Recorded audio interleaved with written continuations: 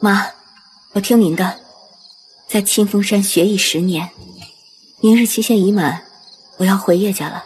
我一定会为你查清楚真相。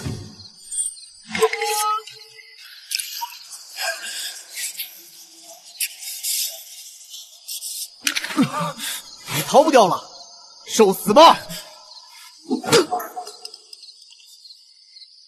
枣核。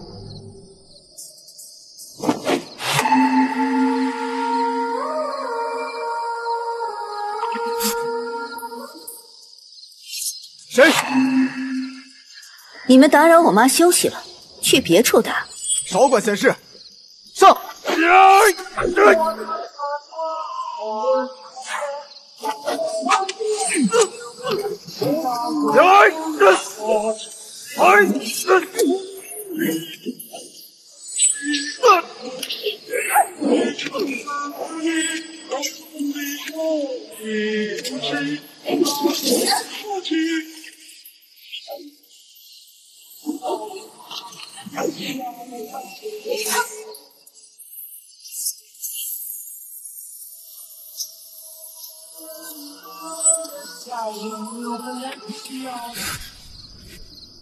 多谢。我可不是为了救你。妈，我走了，你好好的。等等，可否留下姓名，日后报答。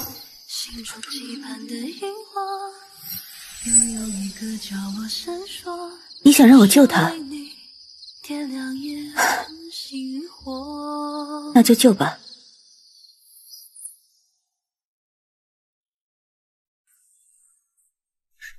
小师姐，你可算出山了，我们师兄弟几个都很想你啊。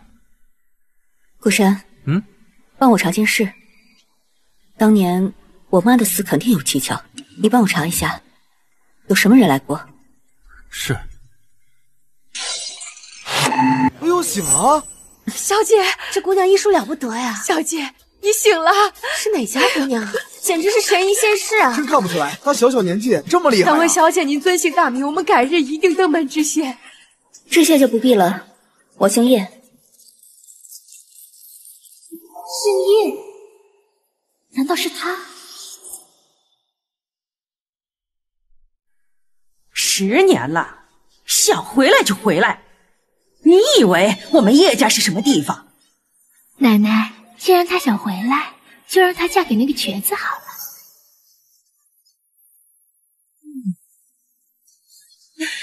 我的乖孙女儿啊，整整10年了，你可想死奶奶了。既然回来了，就安心住下。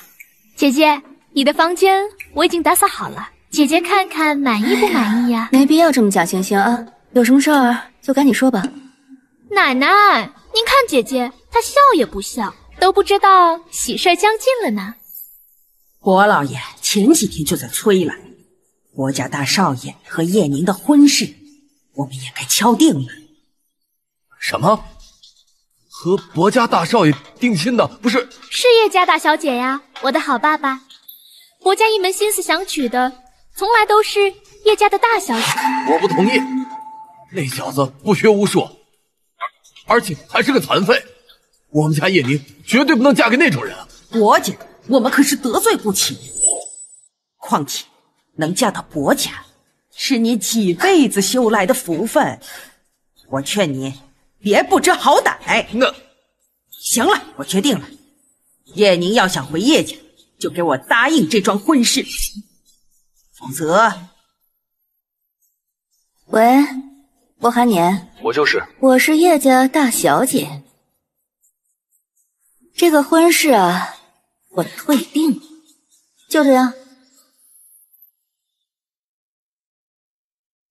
你个混账东西，有什么资格擅自退婚？要是黄了这件婚事，我扒了你的皮！好了，奶奶，别生气了，生气伤身体。伯少虽然身有残疾，但是日后啊，伯家绝大部分的财产都会由伯少来继承。叶宁嫁过去不吃亏。既然这样，二弟，那你怎么不让叶雪嫁过去呢？况且要嫁的本来就是叶雪，不是叶宁。我不管，跟薄家订婚的可是叶家大小姐。婆婆，这可是小宁的终身大事，绝不能这么轻易做决定啊！用得上我时，我就是千金的大小姐；用不上我时，我就是入不了门的孽种。你这翻脸比翻书还快呀！既然你那么想嫁，那你自己去嫁喽。你这个孽种，真是牙尖利嘴，看我不教训你！哎呀，婆婆，你想干嘛？想造反？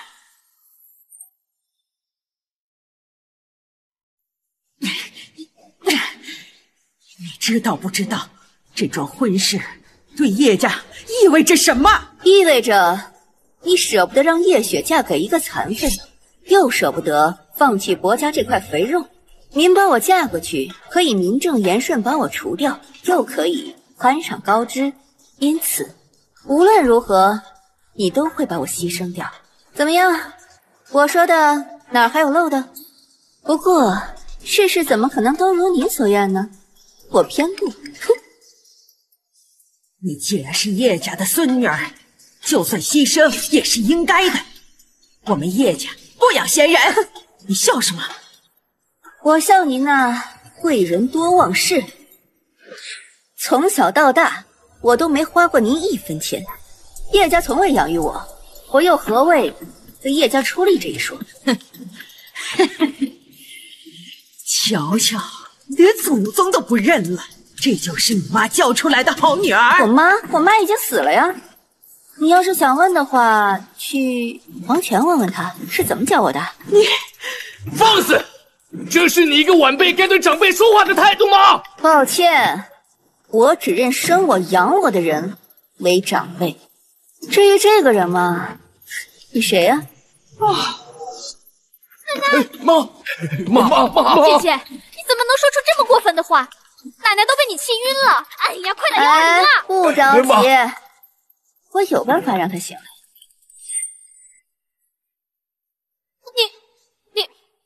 你要干嘛？他嘛，干羊上炕，气血逆行，只需在头、手、脚各扎上几针就好了。奶奶，妈，都是不孝子。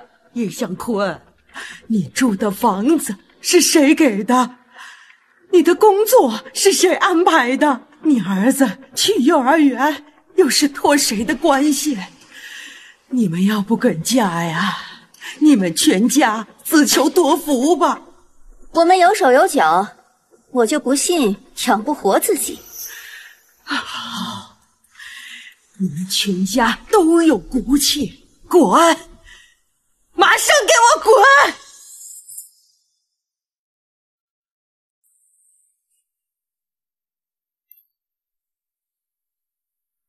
怎么样，房子找到了吗？本来是有一个挺不错的房子，可是我妈放话了，说是谁要把房子租给我，就是跟整个叶家作对。哎，爸，你先喝口水。爸妈，我去打个电话。去吧。喂，小师姐，你之前交代的事情有些眉目了。你母亲死之前，确实有几个家族来过。今天还有其他事情吗？没什么大事儿，帮我准备套房，越快越好。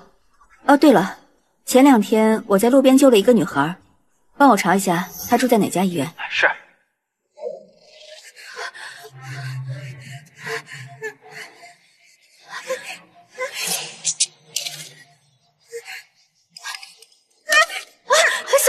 小宁。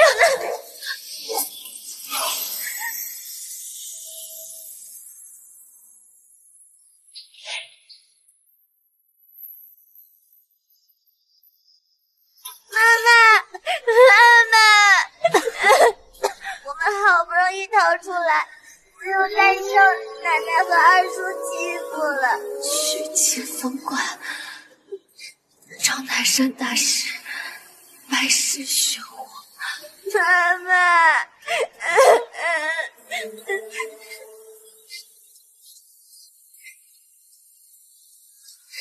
妈妈，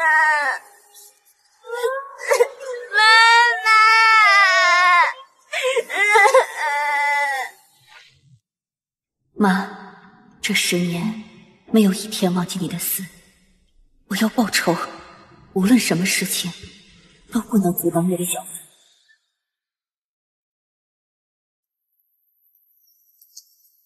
博哥，都2天了，这姑娘也没来，我看她是不会来了，咱们还是走吧。再等等。哎，别等了，再等，你跟叶家大小姐的婚约可就要错过了。这叶家大小姐可是荣城第一才女，又跟你从小定了婚约，你爷爷可是千叮咛万嘱咐，这婚约一定不能出岔子。叶家还没退婚吗？拜托，博家可是京城第一家族，就算你真的是个残废，他叶家敢退婚？哎，没意思。得，既然等不到你的救命恩人，咱们还是走吧。等找到我小师姐，一样也能救韩云。你小师姐？你确定有这么个人吗？当然有，我小师姐人美心善，医术更是高超，能医死人，肉百口，还能医……您连回您师门的路都不记得了？我看这小师姐应该存在于您的梦里吧？与其找她看病，还不如等黑盟联系神医鬼魅来的靠谱呢。你放屁！我小师姐她是真实的。再说，这神医鬼魅为人怪癖，神出鬼没，咱们找了这么久都没找到。我怀疑啊，她根本就不会看病，医术没准还没我小师姐强呢。行，都听你的。喂，我韩年，我就是。我是叶家大小姐，这个婚事我退订了。好，我同意了。走啊，霍少去哪儿啊？回家，给爷爷分享个好消息。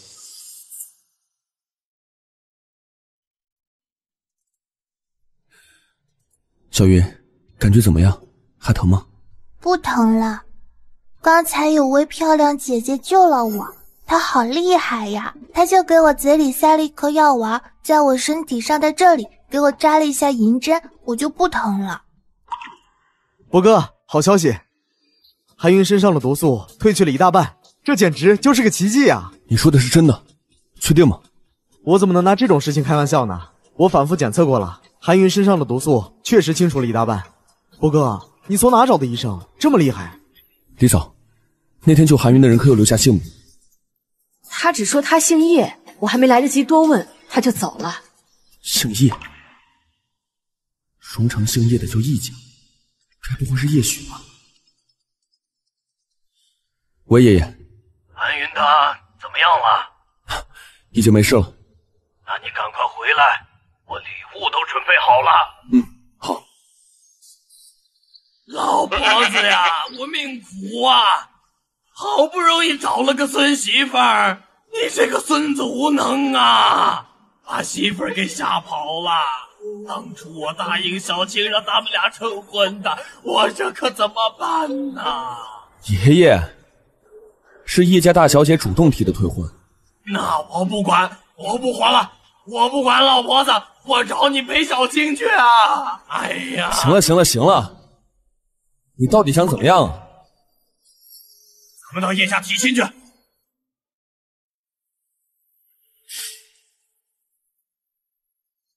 这小女孩中的毒竟是母亲研制的。母亲临死前倒是有人找过母亲，把那毒药配方拿走了。可那人为何要对一个小女孩下手？姐姐，你来了吗？来看我了吗？叶小姐，我在附近办点事儿，看到房间里面是你们，我就过来看看。好的。来，没想到这毒已经侵入五脏六腑，就算吃了药丸也不能完全恢复。再这样下去，这孩子怕是活不了多久，必须尽快治疗。叶小姐，我们家小姐没有事儿吧？我可以治好你的病，但是我有个要求，就是你们不能把我给你们治病的这个事儿告诉给任何人，包括你们的家人。我保证。他也是。我也保证。行，那从明天开始我就治你的病了，这是我们之间的小秘密哦。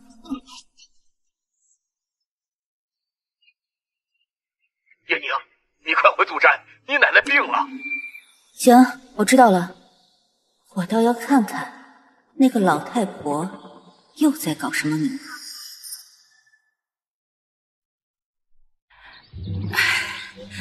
叶老太，请坐，请坐。伯老先生，您突然过来，可有什么事儿啊？叶老太太啊，我是想咱们两家的这个婚事，是不是你再考虑一下呀？伯家再厉害有什么用？伯和您是个残废，将来伯家也不会交到这个残废手上。实在不是我不同意，是孩子自己不同意呀。两个年轻人没在一块儿，自然没有感情。这时间待久了呀，就好了。为了表示我们伯家的诚意，这1个亿作为我们伯家给你的投资。待两个年轻人订婚那天，我们伯家还会再拿出1个亿作为聘礼，如何呀？哎呀，不错。另外，前几天叶雪救了我孙女的命啊，那可是我们伯家的大恩人呐。一个瘸子，一个丑八怪，果然是一家子。我只是顺手而为罢了，换成其他人，我也会救的。对了，伯老爷，我不是叶家的大小姐。你不是叶家的大小姐？对，我是爸爸收养回来的。姐姐前几天刚被接回来。叶老太太，你们叶家是不是不想履行婚约，故意找了个人当借口啊？真是这样的，我还有个孙女儿，当年她跟她妈离家出走以后，就再没消息了。这几天才找回来，给伯少打电话退婚的就是她。给我打电话的人，的确跟叶雪的声音不太像。老太太，叶宁一家来了，让他们进来。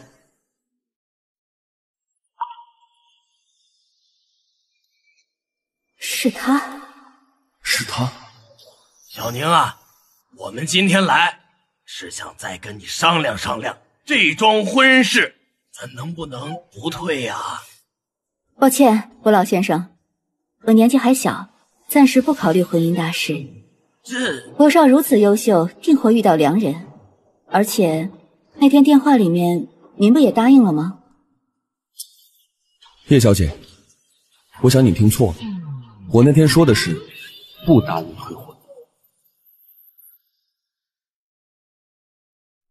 这人怎么回事？那天还答应的好好的，怎么脸都不要了？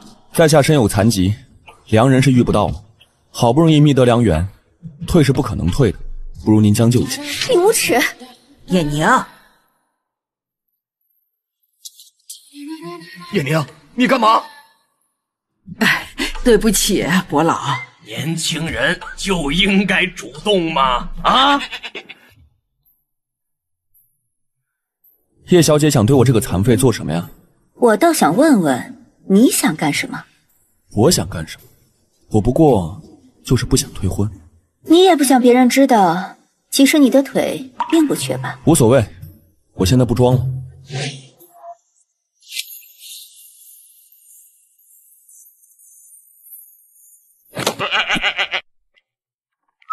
我提醒你啊，出尔反尔可是没有好结果的。好啊，想退婚也得给我把血解开吧。现在这样，莫不是你舍不得我走了？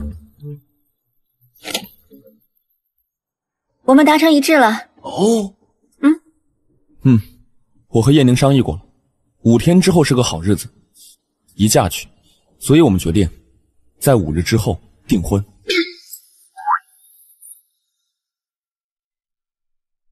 我没这么说过。好日子呀！我不同意。那就5天后订婚，按荣成的礼节，订婚由女家来安排。伯老，你意想如何？好，就这么定了。爸，我们走。叶宁，我不会让你跑的。妈，怎么样？喜欢吗？太漂亮了，还有2楼呢。啊，就是。老大，按照您的吩咐，我们卖掉了一颗疗伤丸，1亿元，足够买下2套房子了。知道了。妈。哎，小宁，这房子真这么便宜吗？1个月租金才400。小宁说200。啊？这个运气好吧？哎，那你订婚打算怎么办呢？这个你放心，我叶宁不想做的事儿，这个世界上还没有人能比我。你们看看选哪间房？哎，好。叶小姐有时间吗？没时间。我在清风山捡到一块玉佩，以为会是你的，现在看来没必要。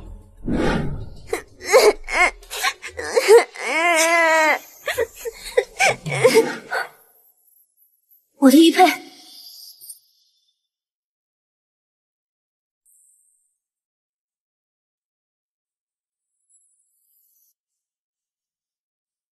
东西呢？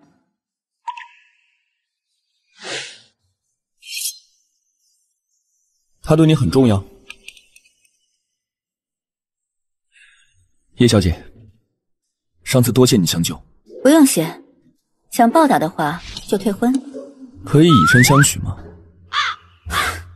你开什么玩笑啊？用他换你跟我订婚，如何？你威胁我？当初我就应该在清风山把你丢到后山喂狗。其实这个玉佩对我来讲也没什么特殊的，你要不想给的话就扔了呗。下来。叶小姐，这次我请你过来，一是想感谢你的救命之恩，二是希望你能够慎重考虑一下我们的婚约。伯少是不是觉得我曾经救了你，就以为我本性善良，任人可欺？我可以救你，当然也可以杀你。叶小姐想谋杀亲夫吗？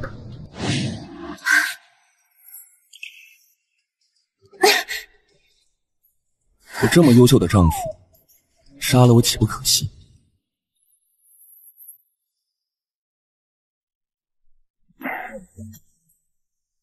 可惜什么呀？像你这样的流氓，千刀万剐都不为过。叶宁啊叶宁，你身上到底藏了多少秘密？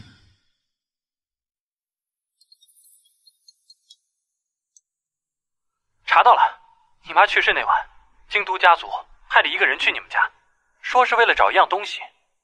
谁？伯家，伯寒。那玉佩，我和我妈一人一个。我妈走后，她的玉佩就不见了。难道在伯寒年手里？看来她真的和我妈的死有关。我必须要查清楚。叶小姐，怎么还不走啊？叶宁，你弟弟出事儿了。真是上梁不正下梁歪。说谁上梁不正下梁歪？说谁上梁不正下梁歪？叶景轩突然动手打了叶雨轩，手里还拿着刀。我儿子绝不会动手打人的。大哥，虽然我们是一家人，但我儿子要是有个3长2短，我是不会善罢甘休。不是我，这小小年纪就知道动刀子，长大了岂不是要杀人啊？事情真相如何尚不知道，你就给我儿子定罪，这样会给景轩带来多大的阴影，你知道吗？阴影？我还没追究他会给我儿子带来多大的心理阴影。我告诉你，医药费、精神损失费、物学费一样都不能少，而且要把他给我赶出幼儿园，否则我就上报给媒体，让大家看看你们教出来的杀人犯。你，我要查监控。监控上周就坏了。坏了？这么巧？是的，坏了。那正好，我会修。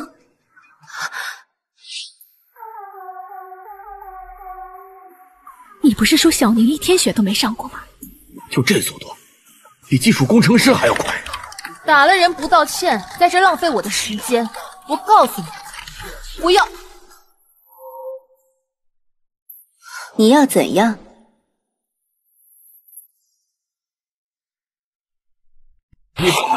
明明是你们家叶雨轩无缘无故的跑来打我儿子，你们联合起来诬陷他，他才5岁呀！你们还是不是人啊？报警！大哥，咱们都是一家人，这事情要是闹大了，影响不好。我儿子受了这么大的屈辱，一句算了就行了。这叶宁马上就要嫁入薄家了吧？这事儿要是传出去，恐怕影响不好。会影响我的婚事吗？当然。太好了，爸，报警！对不起，都是叶老太太威胁我的。她说我不这样做，我就当不了老师了。退学，这种地方根本就不配我弟弟在这上课。退学？你们能找到什么好学校？喂，你好，请问是叶景轩的父亲吗？我们这边是金府幼儿园的，来电是想邀请您的孩子来我们这边上学，不知道您意下如何？金府幼儿园要收我们家景轩入学？是的，是的，我会安排人把录取通知书送到您的家里。再见。啊，这可是京都有钱人都上不了的学校。这怎么可能？老太太当年花了那么多人力，都没能把我儿子送进去。好啦，别不开心了，姐姐带你去买玩具好不好？好，谢谢姐姐。走了。叶小姐，这个订婚礼物还满意吗？是你跟踪我？我刚好去幼儿园有点事，所以才有幸目睹了叶小姐的飒爽英姿。算我欠你个人情。人情？你我是夫妻，我当然要把最好的东西给我妻子，你只需要乖乖嫁给我就好。好，我同意。真的？但是要推迟半个月，可以吗？没问题。他跟妈妈的死必然有千丝万缕的关系，嫁给他，说不定能查清楚真相。罗先生，你可是要注意了，我可是有毒的。正好我百毒不侵，最会解毒。能轻而易举干翻国际组织 GPO 的杀手，真的挺可怕。不过他和一个人很像。博少，关于那个孩子的信息太少了，而且过了这么多年，相貌也发生了变化，找起来还是有点困难。会不会已经死了？他们当年遭人追杀，他母亲又被杀了，他一个9岁小女孩能跑哪儿去？估计早被那些人抓住了。现在当务之急是先给韩云治病。上面又下了命令，让我们抓紧找到那只药剂。要是先被 GTO 找到，后果不堪设想。或许我已经找到他了。谁？还不确定。药剂最后出现的位置在荣城，让暗影的人去查。20年内，但凡出现在荣城的外来人口，全部彻查。啊，是。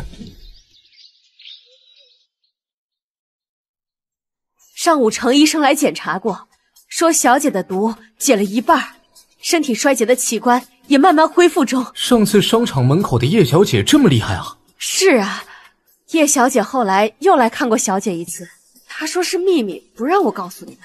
叶小姐，你可真是有毒啊！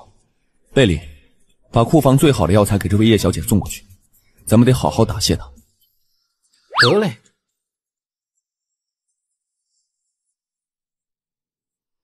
哎，等等，你们还没告诉我那个叶小姐是谁啊？叶小姐是叶雪吧？听说她在荣城跟宋医生学医，对，一定是她。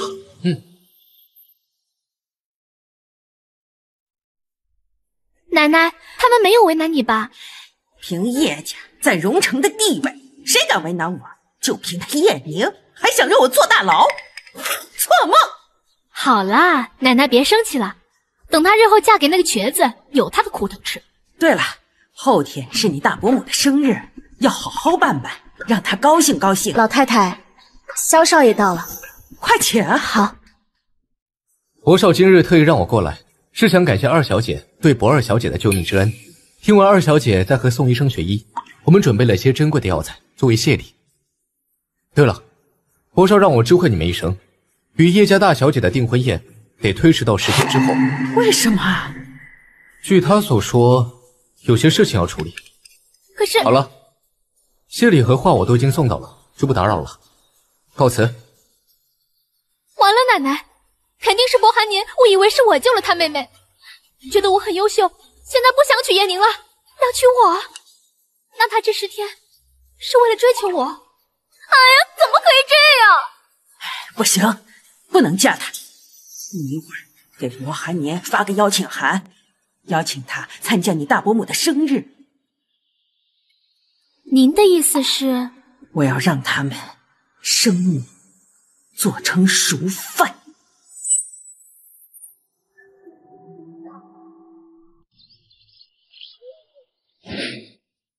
哎呀，景轩的学费竟然全免了！天哪！怎么了，老爷？这万城集团竟然让我去当总裁呢！你今天到底走了什么狗屎运？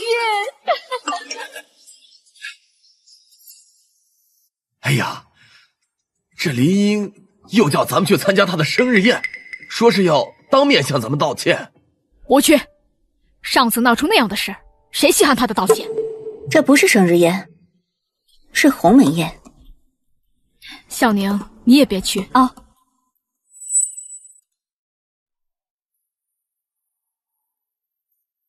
哎，那叶雪虽是养女，可比亲生的优秀多了。要我是叶向坤啊，肯定对养女好1000倍万倍，培养好了可是家族荣耀。那叶宁大字不识野丫头一个，能给叶家带来什么利益？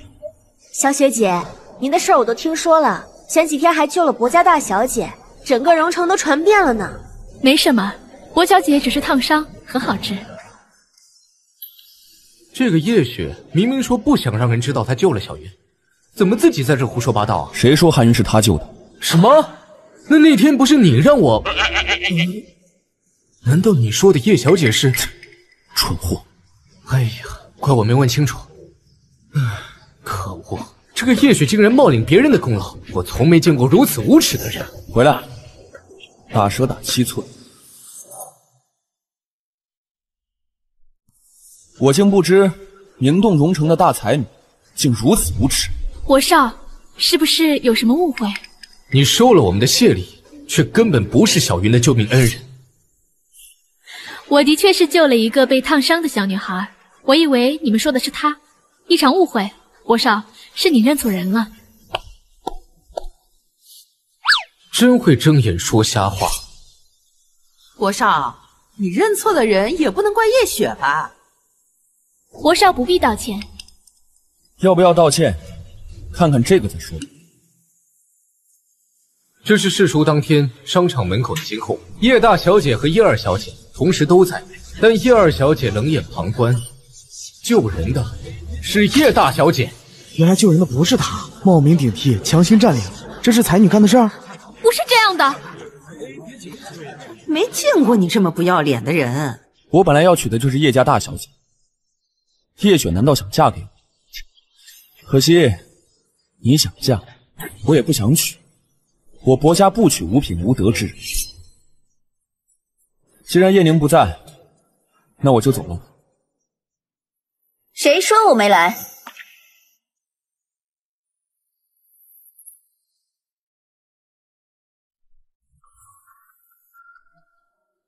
没想到叶家大小姐这么漂亮，这叶雪完全被比下去了呀。姐姐今天打扮的真是漂亮呢，恐怕二伯母打扮的都没有你隆重呢。叶小姐，我对之前的事情感到抱歉，明日我会再备一份礼登门道谢。不必，我救小云与你无关。嫂子的意思是以后就是一家人了，不用计较这么多。那就更得送礼了，给夫人送礼是我的习惯。你们等着，我不会让你们好过。大小姐，你要的饮料。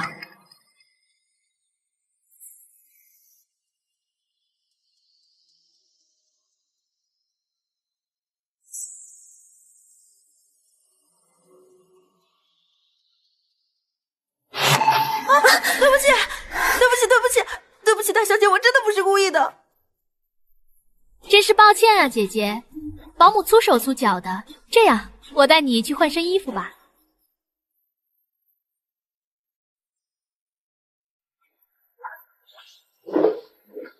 哟，这衣服都准备好了呀？看来你是早就知道我会被保姆用水泼，真厉害。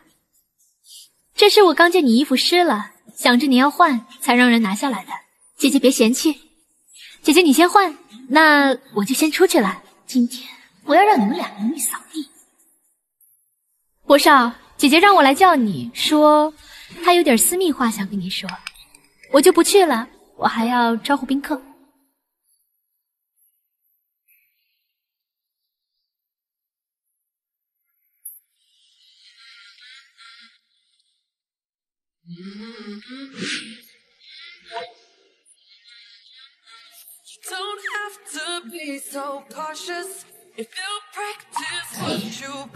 被人下药了。想要我吗？叶小姐，冷静。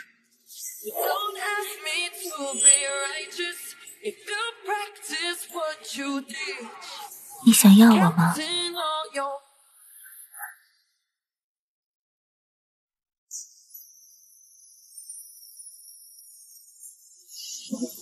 你想要我吗？好玩吗？不好玩，被你发现了。伪装的挺好啊，要不是我善于观察人心，都差点被你骗了。不过我也不会把你怎么样的，我薄寒年可不是趁人之危之人。而且我也相信，能够解小云制毒的人，迷药也能解。区区迷药而已，对我来讲根本就不算什么。我吃下药，还和叶雪来到这个房间，就是想看看他到底要做什么药。佩服。不过你也蛮厉害的嘛，竟然知道制毒。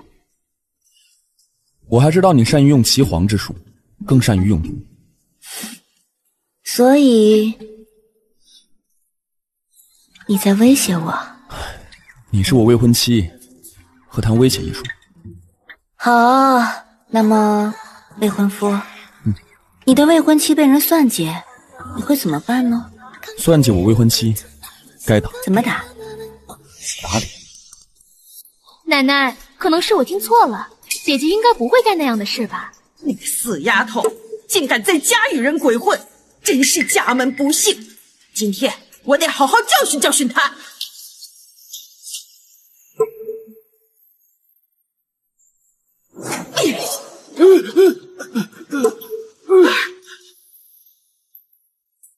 向荣，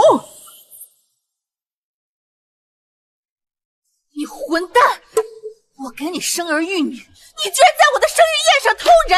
我要女人！你放开我！好香啊！虽然我不知道你是谁，摸起来跟那个黄脸婆一个手感。我要女人！我有女人！别拍了！别拍了！给我出去！我有女人！别拍了！别拍了！奶奶，感觉二叔情况不对劲儿啊。什么？这怎么回事啊？好像中了药。这个药本来是下给姐姐的。那他们俩人呢？一定是这个小贱人搞的鬼！奶奶，我们现在得想办法把这事圆过去啊。二叔好像中药了。什么？中药？我检查过了，二叔中的正是药性极强的迷药，只有通过男女结合才能解。今日家宴竟然发生这样的事情，一定要找出背后操纵之人，让他接受制裁。可恶！是谁如此恶毒？但是有件事儿我想不明白，本来在这个房间的是姐姐和博少，怎么会突然成了二叔呢？一定是有人陷害二叔，我们叶家没有做丑事。对，叶宁一定是他陷害的你二叔。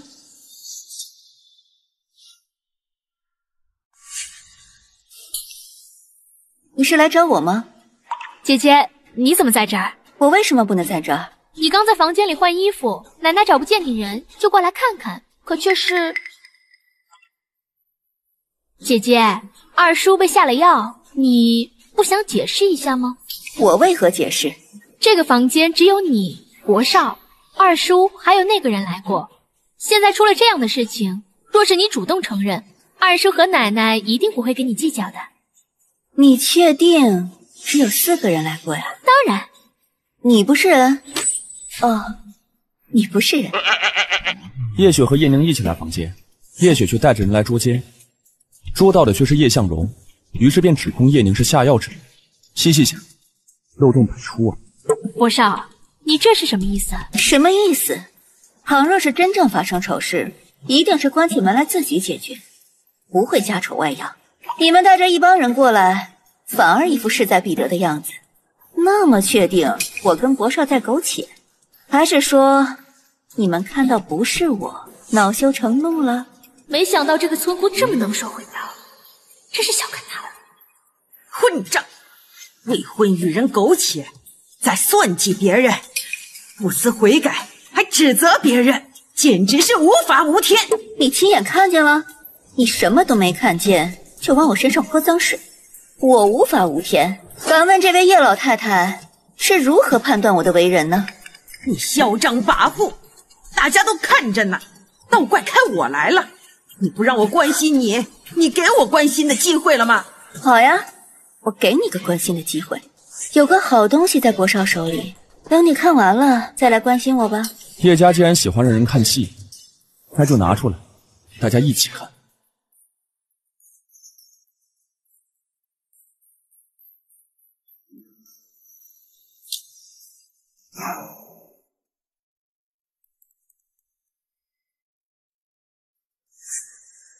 晚宴的时候放进叶宁的杯子里，不要被发现了。叶老太太，叶家养女给叶家大小姐下药，要不是叶家大小姐会医解了药，后果不堪设想。叶家大小姐受了委屈，您不关心吗？那怎么会有监控？谁在那按的监控？叶雪心思这么恶毒，一个养女给千金小姐下药，她想害死叶大小姐吗？让一个女孩名誉扫地呗。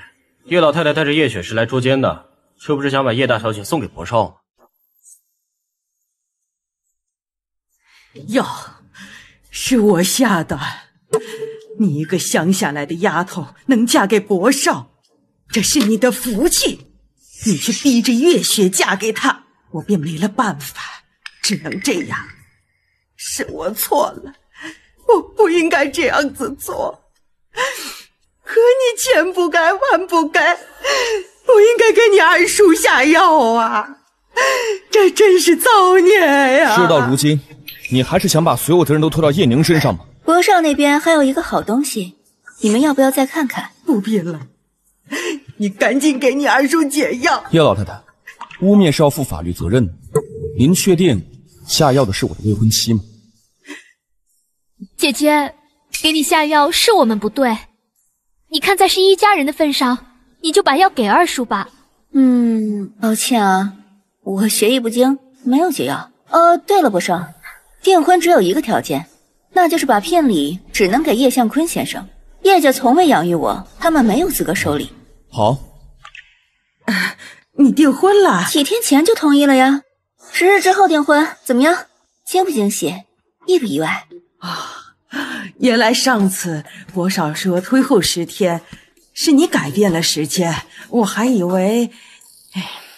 姐姐，奶奶向来是一家之主，家里的事儿一直都是由奶奶做主的。你订婚的聘礼应该是给奶奶，怎么能给爸爸呢？我一直是这样，你第一天才认识我呀？真是大逆不道！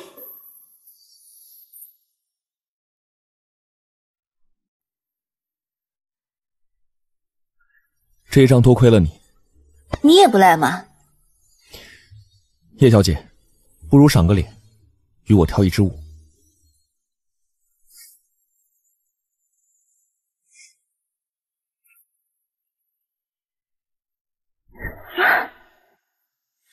抱歉吧。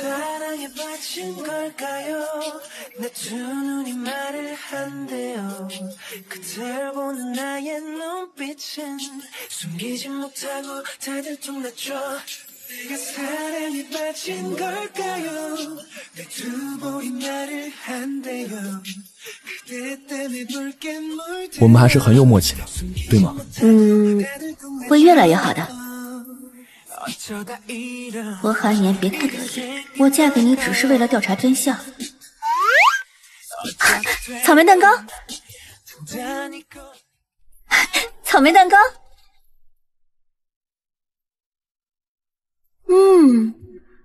你喜欢吃草莓蛋糕？对啊。他与那个孩子有着同样的喜好，是巧合。那你以后的蛋糕我包了，出了新款我都给你送过来。好啊，只要是草莓蛋糕就行。不过这个草莓蛋糕吧，差点意思。那你最喜欢吃哪一家呀？说起来最喜欢的那个嘛，我小时候有一个人给我吃过，不过时间太久了，我想不起来了。来，你也尝一个。哎呀，多大的人了，吃饭还漏嘴。你个小贱蹄子，竟敢给我下药，害我楚楚，我要杀了你！害我楚楚，我要杀了你！哇！你今天必须给我说清楚，李英要跟我离婚，你让我不好受，我让你们全家人都不好受。你想让我解释什么呀？是说你没有出轨，还是没有私生子，还是没有把小三带进家门？你是怎么知道的？你算盘打得比雷声都还响，既想让你老婆帮你维持体面，又想让小三享受正牌夫人的待遇，你当旁人都是傻子呢？放肆！我是你长辈，你居然敢这么跟我说话！我不仅敢这么跟你说话，我还敢再给你下药，要不要再试试？果然是你，你个小贱蹄子！我要啊！你又对我做了什么啊？我这个人吧，不喜欢以德报怨，有仇当场就报了。二叔，我5岁那年，你跑到我妈房间欺负我妈，这才10几年，你不会就忘了吧？你是怎么知道的？因为当时我就在门后。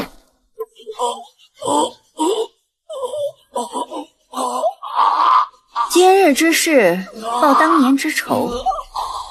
二叔，您不远，你身上的毒隔1天发作1次，好好享受一下这蚂蚁般噬骨的滋味吧。伤害过我妈的人，我一个都不会放过。夫人好本事，我又领教了。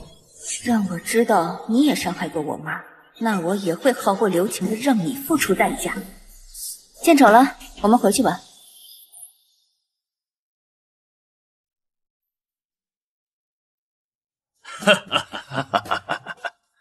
抱歉，我们家只有这种普通的茶叶，是我娘家自己种的，也不知道您能不能喝得惯。我来品尝品尝。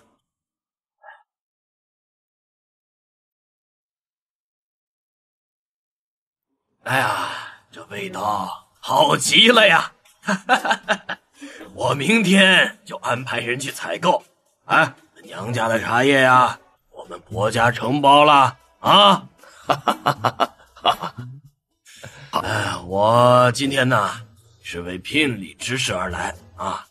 首先，我们薄家拿出一张5000万的支票啊。另外，京城的房产5套，私家车4辆，这都作为小宁的私人财产啊。婚后呢，就住在韩年的别墅里啊。如果想上班呢，我薄家的任何一个公司都可以去。不想上班呢，我每个月给你100万，哎，保证不让小宁在我薄家受一点委屈的啊。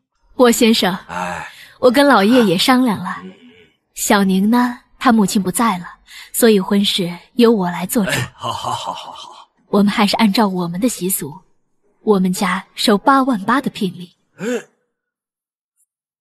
我们还有个要求，给小宁准备5金，6身新衣服，2套护肤品，6双新鞋一部新手机。至于陪嫁，我们家会为小宁准备一处房产和10万元左右的车，这属于小宁的婚前财产。另外，我们也为博少准备了8000块的金戒指和5000的西装一套。也许呢，你们看不上这些，但对于我们来说，已经是尽力了。还有婚礼当日，我们会把8万8的聘礼交给小宁，这属于他的个人财产，你们不能收回去。谢谢妈。好，叶太太的豁达，那是在豪门望族里头，望其项背呀！好，就按你的意见办啊！韩年呐，好好向岳父岳母学习为人处事之道啊！好的，爷爷，我也给叶宁准备了礼物。太俗的我可不收啊！你肯定会喜欢的。进。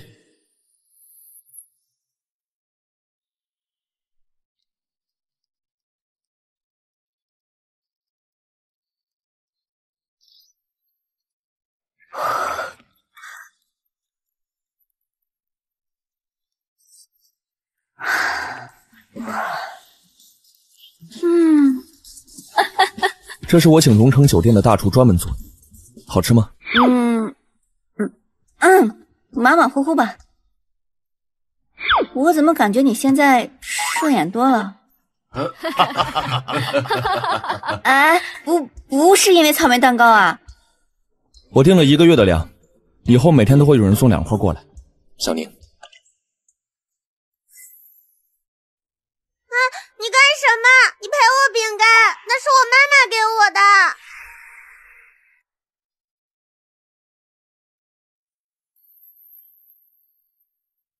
以后每年都给你买草莓蛋糕好不好？谢谢你，狼大叔。吃多了甜食不好，2块刚刚好。还有这个，是小云用她的压岁钱给你买的钻石项链，过来我帮你戴上。去吧。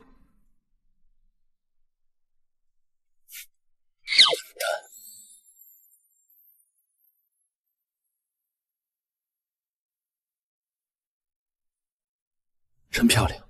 替我谢谢小云啊。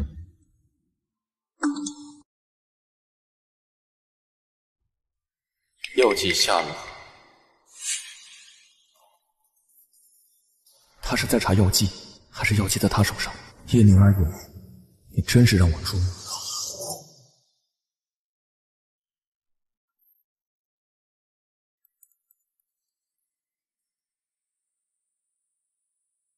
那只药剂一直没下落 ，GTO 的人已经来了荣城。药剂有着落了，不过还要再确定。叶宁母亲的信息查到了，莫亲出身农家，加入叶家后，靠一款香水配方，让原本败落的小家族短短1年便跻身荣城豪门圈。其他年龄、样貌、家庭状况，任何手段都查不到。不过，莫清去叶家的时间和那只药剂流入荣城的时间很巧合。看来，莫清和那只药剂有关。好，我知道了。我需要亲自证实，只有通过叶宁，才能找到真相。吃吧。哎呦，我还第一次看见我孙子对一个姑娘这么上心呢！这叶宁的母亲要是在天有灵啊，也就安心喽。小宁的母亲是怎样一个人？我就是好奇，能把小宁培养成如此优秀的人，会是一个什么样的人？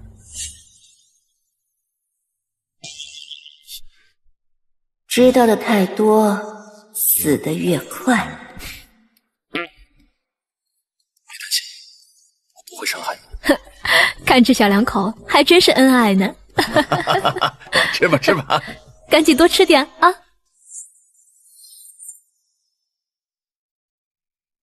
看这小两口啊，还真是恩爱啊！是啊！来，小宁的母亲啊，是一个很善良、很有正义感的人。是啊，我妈确实是一个很善良，想了解她的人呢，只会从半夜从坟里爬出来跟对方交流人生。叶宁，还有事儿，我先走了。哎，叶宁，吃完了饭再去。少主，起来吧。我把爷爷家老宅都翻遍了，没有找到另外一只药剂的下落。都查过了吗？就连老宅卫生间的瓷砖都翻遍了，并且在叶老太的房间安装了监听器，她也从未与人提起过药剂的下落。有没有可能药剂不在叶家？不可能错。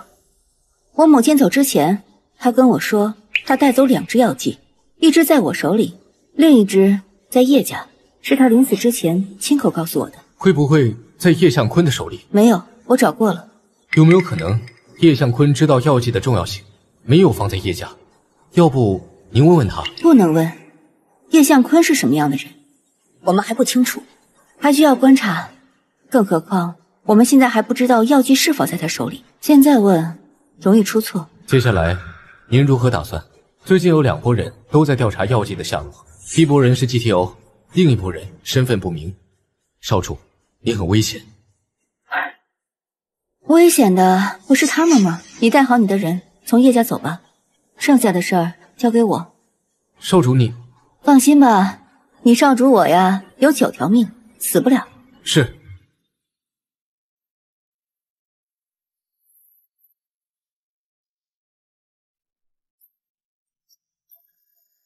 你怎么在这儿啊？你在这里做什么呀？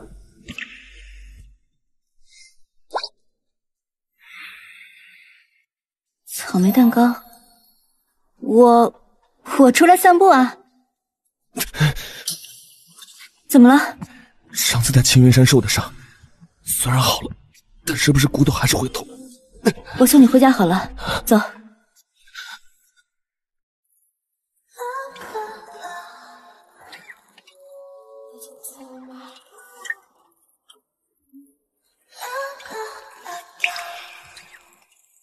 上次是我疏忽了，光给你治疗伤口，却忘了上面可能还有余毒。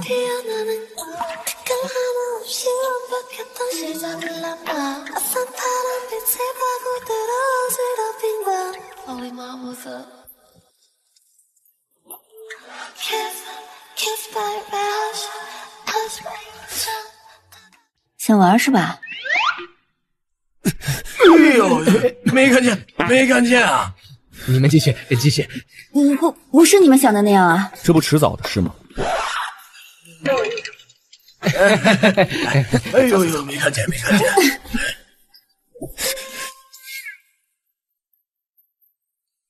真的不用我送你吗？你好好休息吧。叶宁，没什么，路上注意安全。我能把我的一切都告诉你吗？叶宁，我可以信任你吗？我汉年为什么在调查母亲和药剂？提起母亲，我老爷又为何是那样奇怪的神色？我家还藏了多少秘密？我一定要全部知道。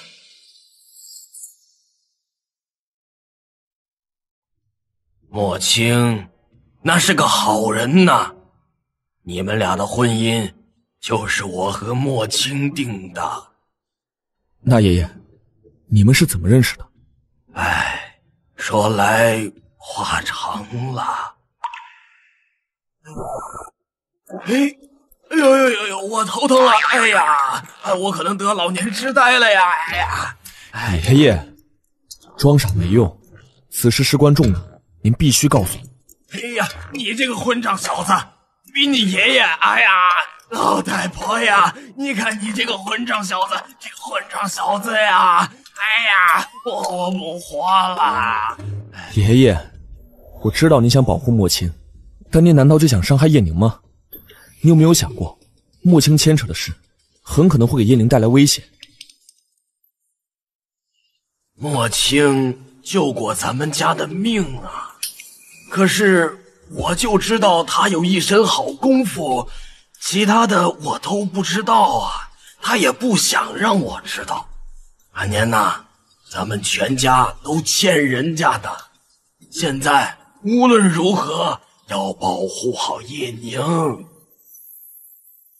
叶宁，命运的生活终究无法平静。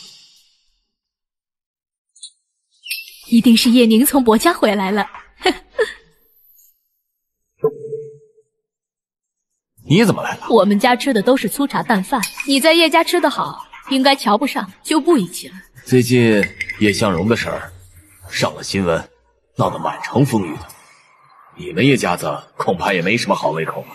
爸妈，闹得再大，该办的喜事儿还是要办的。奶奶让我过来跟你们说一声，姐姐作为伯家的少奶奶，没学历不行。她想让姐姐去上学。上学？奶奶想让姐姐恶补1年高3的学业，之后去参加成人高考，她会出钱，让她和秦家的大小姐秦若萱一起学习，由全国最好的教师进行补习。要补课，为什么不单独给小宁补？一则姐姐1天学都没上过，这不得全国最好的老师才带得动吗？二则这老师本就是教秦若萱的，于情于理抢过来，怕不合适吧？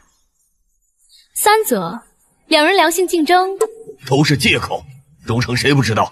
秦家的大小姐秦若萱是薄寒年的表妹，出了名的顽劣。小宁跟她一起学，还不被她欺负死？就是。你回去和你奶奶说，小宁的事儿不用她操心了。我准备供她去学医。学医？那她也得考上大学才行吧？要是没有学历，哪个学校敢收啊？奶奶可不想姐姐因为学历而被伯家瞧不起。爸妈，你们为姐姐考虑了吗？小宁，你想让我跟秦若萱一起上课？当然，我希望姐姐好。好啊，没问题。小宁，好，我这就回去告诉奶奶，给你办理上课。谁说我要上课呀？我要给秦若萱当老师。我要给秦若萱当老师。你一个1天学都没上过的人，要给贵族小姐当老师，你是怎么说出这种话的？用嘴说的。好，那我等着。你等我干嘛？我又不给你当老师。就算你想学，我还不想教呢。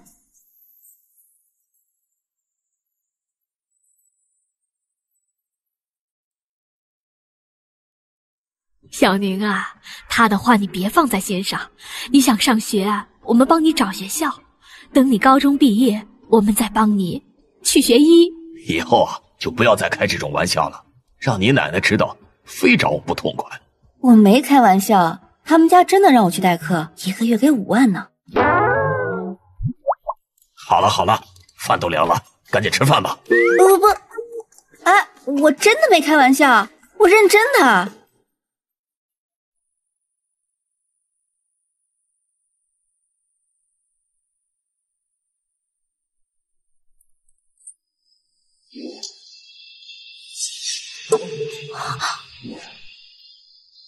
我叫叶宁，未来半年里，我是你们的家庭教师。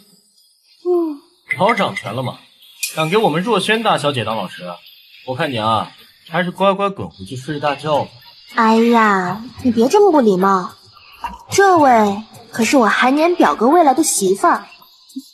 嫂嫂，你好啊。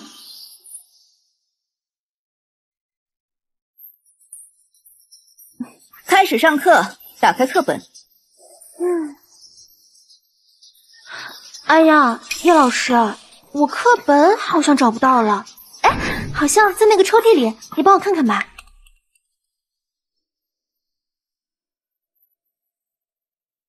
哇，有蛇哎！哎，但是你别怕，它们不会咬人的。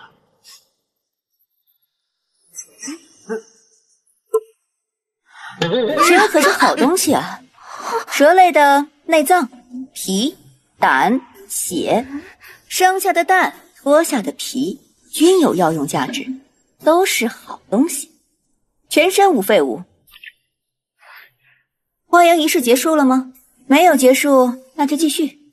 结束了，我就开始讲我的规则。想教我们，也得看你有没有这个能力。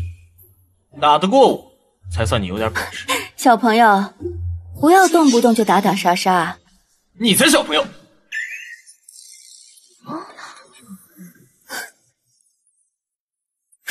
我怎么动不了了？面对敌人的时候，能打不算什么。如果能让对方毫无还手之力，这才是真本事。你对我做了什么？也没什么，就是给你下了点软骨散。这个东西一瞬间能让人犹如一滩烂泥，除非有解药，否则的话一辈子都这样了。快给我解药！啊，好好好。啊，去哪儿了？哎呀，找不到了。叶老师，对不起，你把解药给他吧，我们会好好上课的。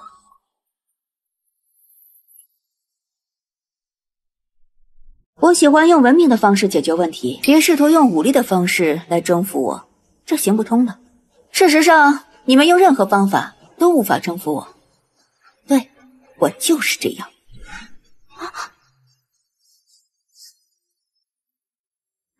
来。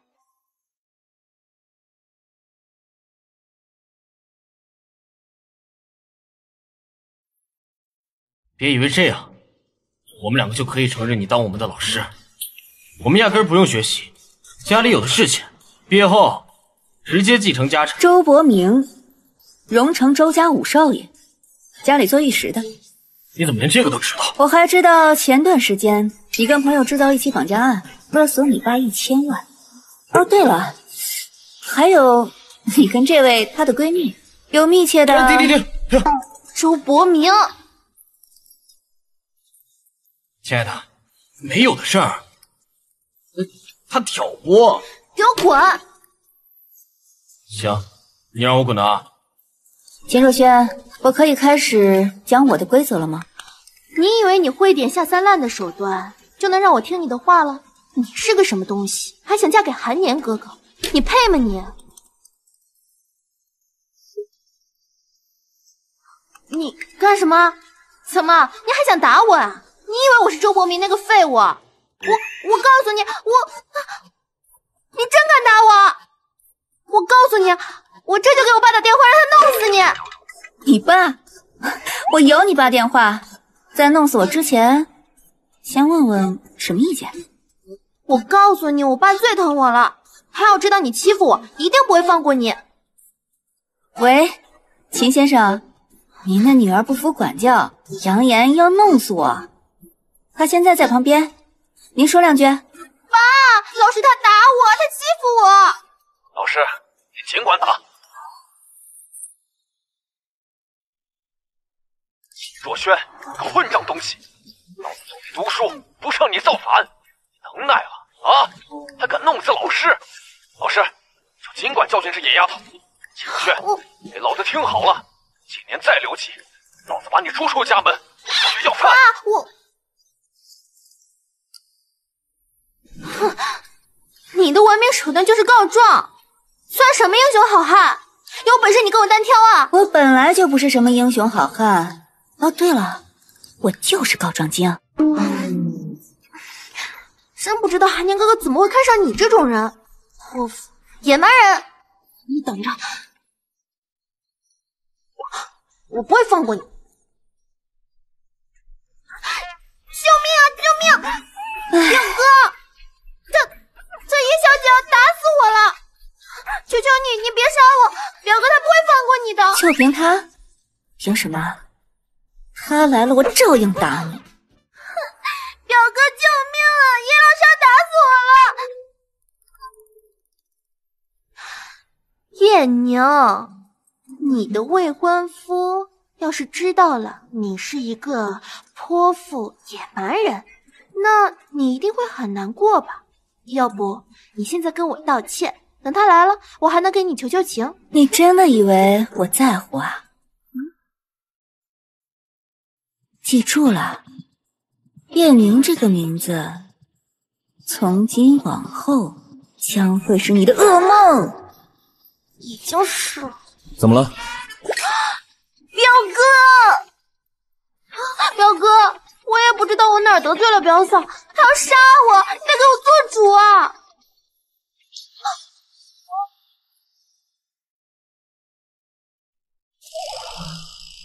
不是，表哥，你也不问问他干了什么，你就打表妹啊？你表嫂行事一定有她的道理，她绝对不会滥杀无辜，她打你一定是你做了过分的事，我永远相信她，永不相问。秦大小姐，现在可以开始听我讲规矩了吗？我拿了高额工资，那就得对得起这份工作。你只要行方便，我自然不会为难你。至于你接不接管家产，我也不关心。不过只要一天是我的学生，那就得好好的守规矩，明白了吗？从现在开始，我要求你好好考上一个好的大学，能不能行？有没有人相信我能考上大学？我爸妈都不管我。只有愿不愿意，没有做不到，一切得看你努不努力了。你相信我呀？相信啊。来，上课。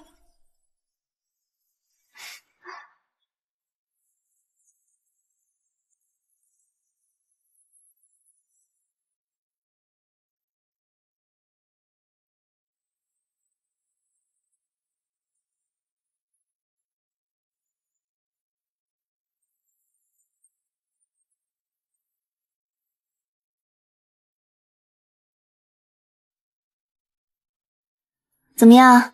今日所见，你的未婚妻如此狠毒，有没有大失所望？很多早在意料之中，机敏倒是在意料之外。没点头脑，怎么当你伯少的未婚妻啊？那奖励我很多又机敏的未婚妻一个礼物吧。走，带你去个地方。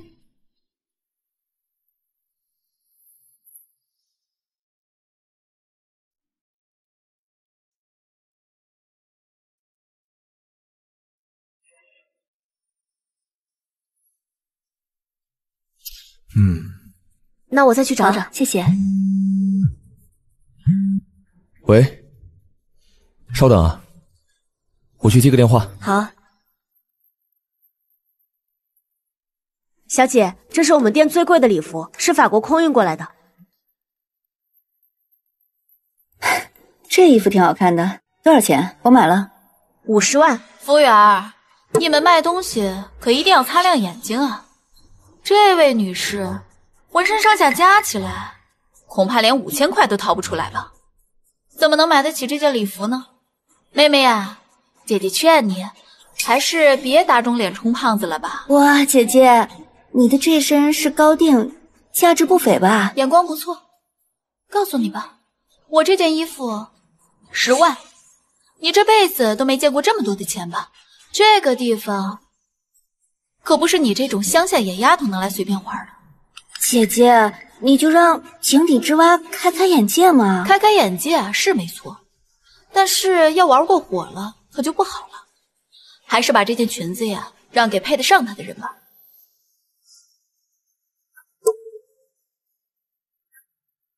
乡下野丫头力气还不小呢，你看着吧，她就是来玩玩的，肯定买不起。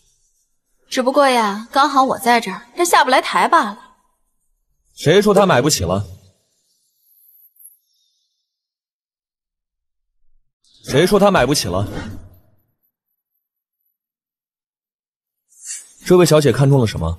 偷刷我的卡？我说呢，原来是有个有钱的男朋友啊，只不过是个残障人士，小小年纪不学好，学人家傍大款。哎呦，我们的独立女性可真是不一样啊！刷我的卡。算了吧，男朋友都来了，就别死撑了。要我说，你那卡里有1000块没？别一会儿刷不出来，哎，可就丢死人了。小姐，你的衣服。什么？走吧，去给你挑西装。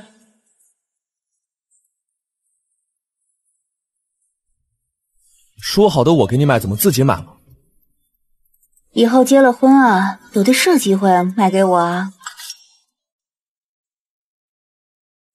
发现 GTO 的人踪迹，我突然有事，这样你让萧炎锦来接你啊。哎，你去哪？跟你没关系。我们都快成为夫妻了，你还是什么都不肯跟我坦白吗？我能信任他吗？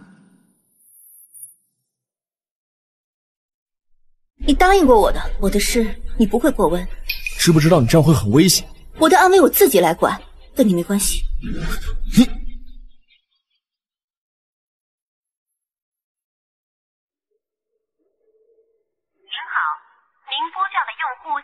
通了没？打不通啊！订婚宴这么大的事情啊，让这么多长辈等他一个人，哪学来的臭毛病？真是的！怕是姐姐眼看要成为薄家的少奶奶，这是给咱们下马威呢。他算个什么东西啊？也敢给我们下马威？够了！我们又没有请你们来，你们要是等不及，可以走啊！反了天了！妈还在这呢啊！你说话有没有长有尊卑？不管谁在，你也不能骂我女儿。要是再敢骂我女儿，就给我滚！你吵什么吵？像什么话？别怪你弟说话难听。如此重要的场合，薄家人都在等着呢。他要是来迟到了，别人会说咱叶家没有规矩。姐姐不会后悔逃婚了吧？不可能，他就不是那种人，一定是因为什么事情耽搁了。那谁知道？姐姐行事向来捉摸不定的，说不定突然就觉得跟薄少不合了呢。好了，赶紧找他去。薄家人脉广，不如找薄老爷帮忙吧。我去找他。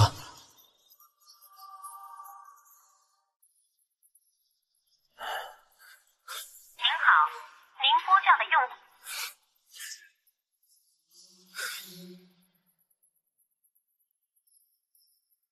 定位小宁手机。定位显示在北郊。郊？我知道他去哪了。去北郊。是。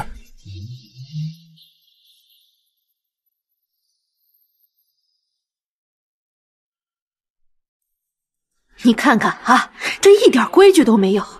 爸，我早就说过了，叶宁根本就配不上咱们家韩年，你非要让他们订婚，不如现在把婚约取消了。咱们薄家没那么多门第观念，别忘了，叶宁的母亲救过我儿子的命，这个婚事啊早就确定了，容不得你挑剔。等不了啊，你就去。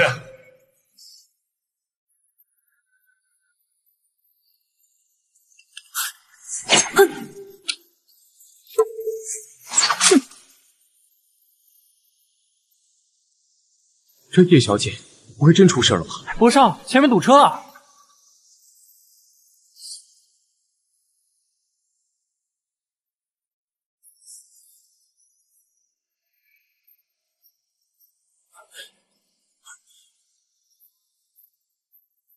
我和你。你的声音一滴滴清晰，你的呼吸像雨滴渗入我的。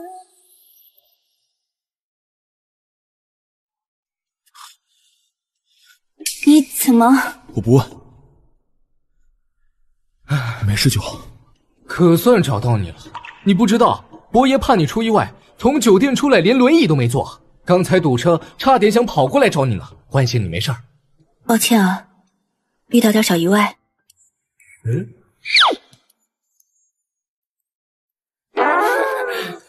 小麻烦，小麻烦。要不订婚时间改一下吧，我都迟到了。两家人也不会再等了。放心，他们还在酒店，你来就好。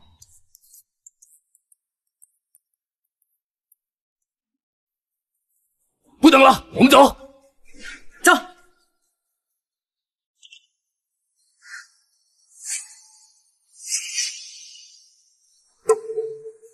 混账！今天是什么日子？自己不清楚吗？大伙都等着你，像话吗？这才订婚宴啊！啊，你这俩眼睛都长到头顶上了。要真结了婚，我看你那尾巴能翘到天上去。我没有要求你们吧？你有没有教养？你妈就是这么教你的。你不配提我妈，给我出去！你这个没良心的狗东西！我是你奶奶，当着这么多人的面赶我走，你以为你巴结上了薄家，就有底气了。我告诉你，只要我活一天，这个叶家就轮不到你做主。老太太当着我的面打我的妻子，把我当死人吗？把我薄家的脸放哪儿？抱歉，伯少，奶奶一时情急，说话重了些。订婚宴已经耽搁很久了，抓紧开始吧。订婚典礼正式开始。也算是俊男美女吧，只可惜薄寒年还是个瘸子。你说这残疾人能干这事儿吗？这叶家大小姐不会守活寡吧？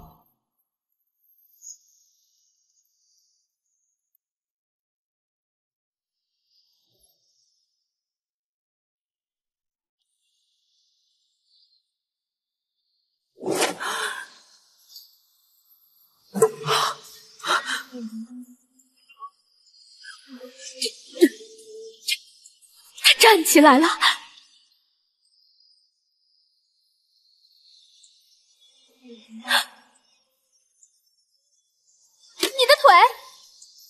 你的腿好了？托小宁的福，去找他的路上碰到一位奇人，针灸了一下就好了。什么人这么厉害呀？该不会是什么神医鬼魅吧？哎呀，儿子，你的腿好了，哎，妈这颗心总算是放下来了。爸，既然这样，你看这桩婚事，好事，好事啊！这是天大的好事，证明啊，叶宁是有福之人呐。将来嫁到咱们薄家呀，薄家会越来越兴旺啊！哎，另外，今天是我大孙子叶家大小姐的订婚宴，哎，让我们祝福这对新人永结同心，百年和好啊！这是88000的聘礼，请你们清点一下。88000，之前咱们明明谈的是5000万，该不会是因为薄少的腿好了，你们临时改价了？薄老先生，你们这样做太不厚道了吧？就是，我们叶家好歹在荣城也是有头有脸的，你拿这点钱，你这不是侮辱我们吗？啊！再说了啊，你们这薄家明显是在这个结亲上没有诚意，要这样的话，这个亲我们不结了。就算是真千金又如何？在薄家眼里，他就只值88000。这么说来，我还是有机。88000的彩礼是我提的，我是嫁女儿，又不是卖女儿。3000万、5000万，我叶向坤都不要，就要我女儿幸福。你还有啊，那钱我会一分不少的，让她带回去，你们1毛也别想得到。畜生！畜生！老大，你做这个决定之前有没有跟我们商量一下？你还有没有把妈放在眼里？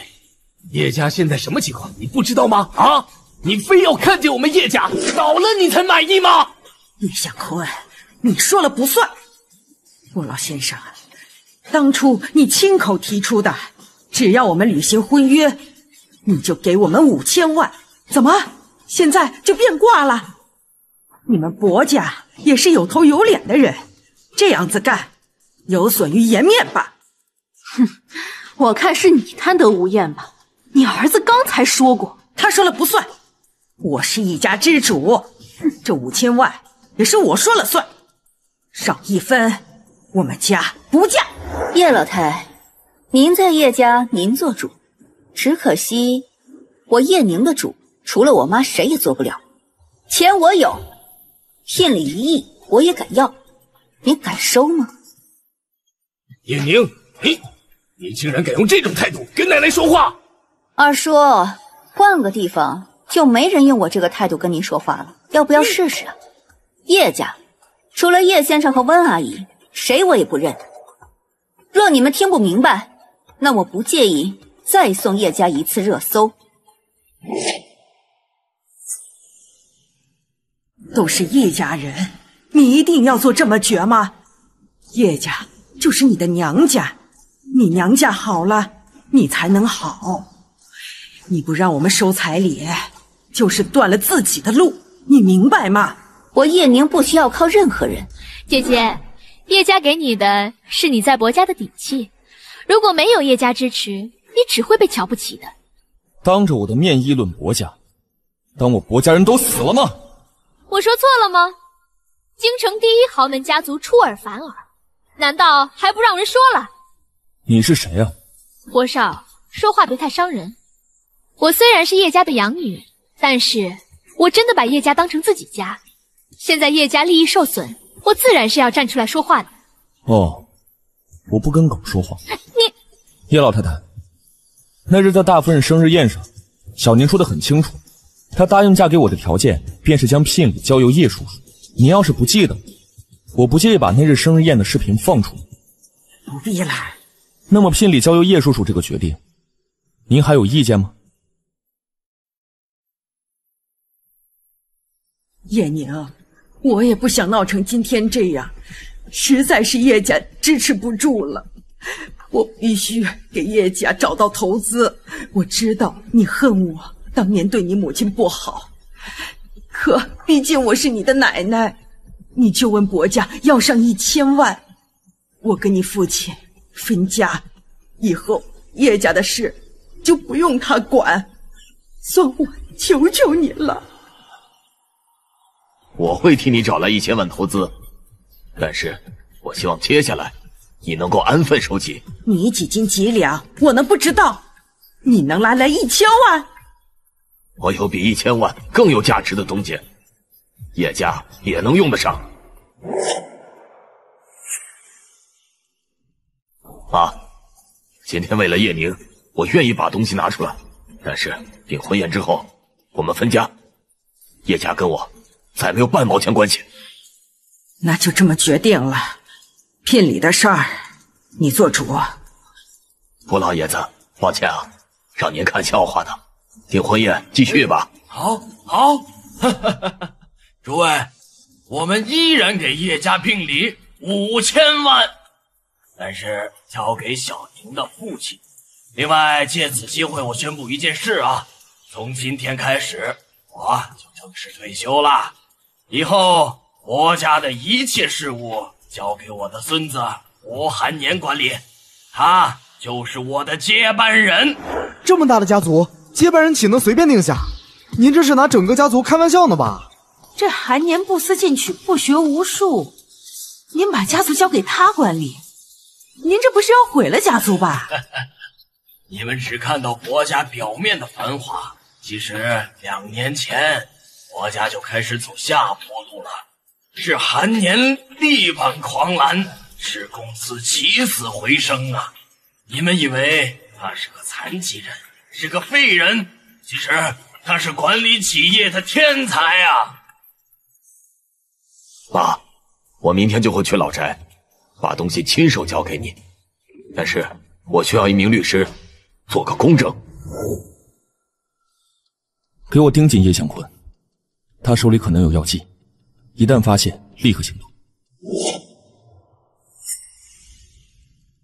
上面下了命令，死也要找到药剂。集体我也派了杀手，已经进入荣城，另外还有几部势力也在寻找药剂，谁有药剂必死无疑。我可不想我的老婆年纪轻轻就没了父亲。是。小雪，今晚叶宁要回家，你去接近薄少，得到他的心，嫁给他。薄家的大业必须掌握在我们手里，上次我们就错过了，这次绝不能错过。好，奶奶，我都听你的。叶向坤说的东西是我妈的药剂吗？我又怎么把它拿到手呢？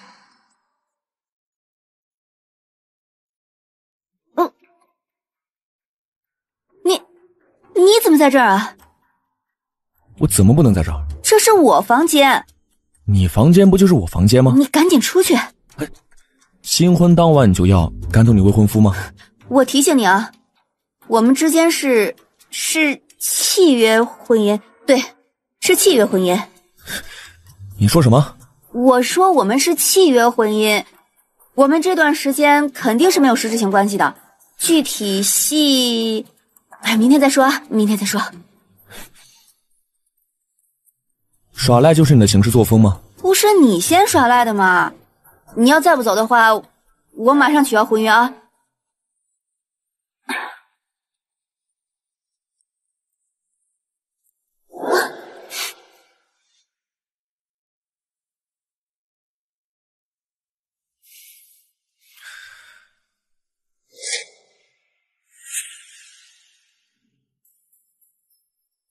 你不是要内容吗？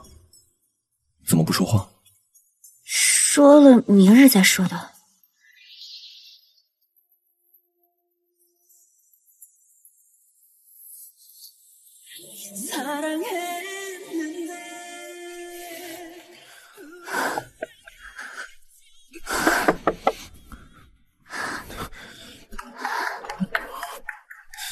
谁呀？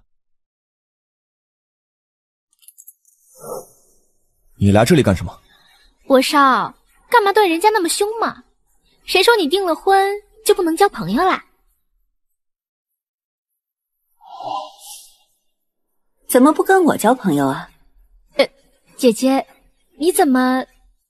奶奶不是说你回去了吗？那你要是忘了，今天晚上呀，我就住在这儿，要不要一起啊？哦，其实我是来帮你们打扫房间的，看着挺干净的，不用打扫，我就先走了。不用走，我走。哎，叶宁，博少，小宁，你在哪儿呢？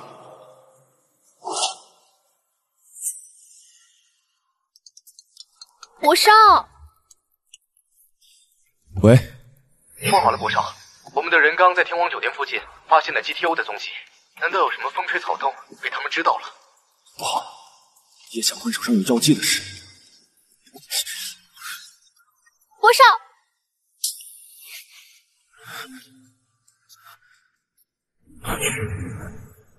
叶宁，你没事吧？我怎么可能会有事儿啊？小宁，你在哪儿呢？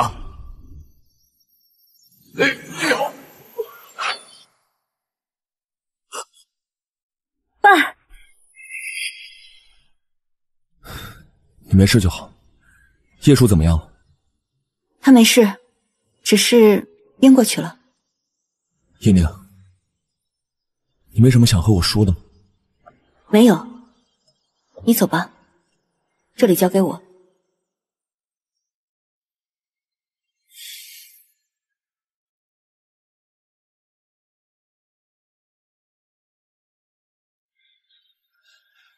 小宁，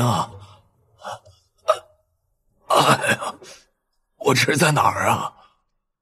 我是不是去见你妈了？啊，没有，我妈也不想见你。我负了你妈，她也不想来见我的。你要交给奶奶的东西，是不是和我妈有关系？是的。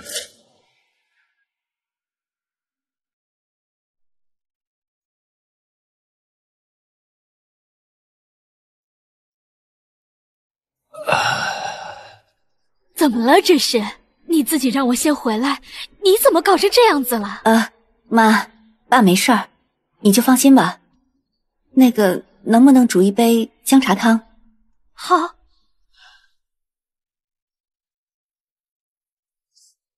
你妈是一位很好的调香师，在她走之前，把她亲手调制的28款香水配方都留给了我。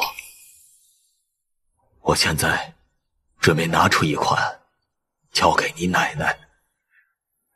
香水配方？是啊，只有把香水配方交给你奶奶，才能断绝和叶家的关系，才能保我们一家的安宁。这些年你一直过得都不好，你为什么不拿配方换钱呢？这随便卖一款也能缓解不少啊。我欠你妈太多了。我曾答应过她保护她，但我却食言了。这些是她最后留给我的东西，不到万不得已，我是不会拿它换取任何东西的。我妈给你的没有其他东西了？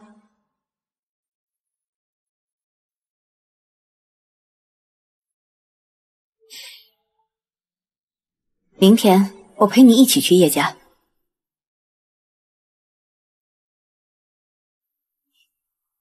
妈，东西拿来。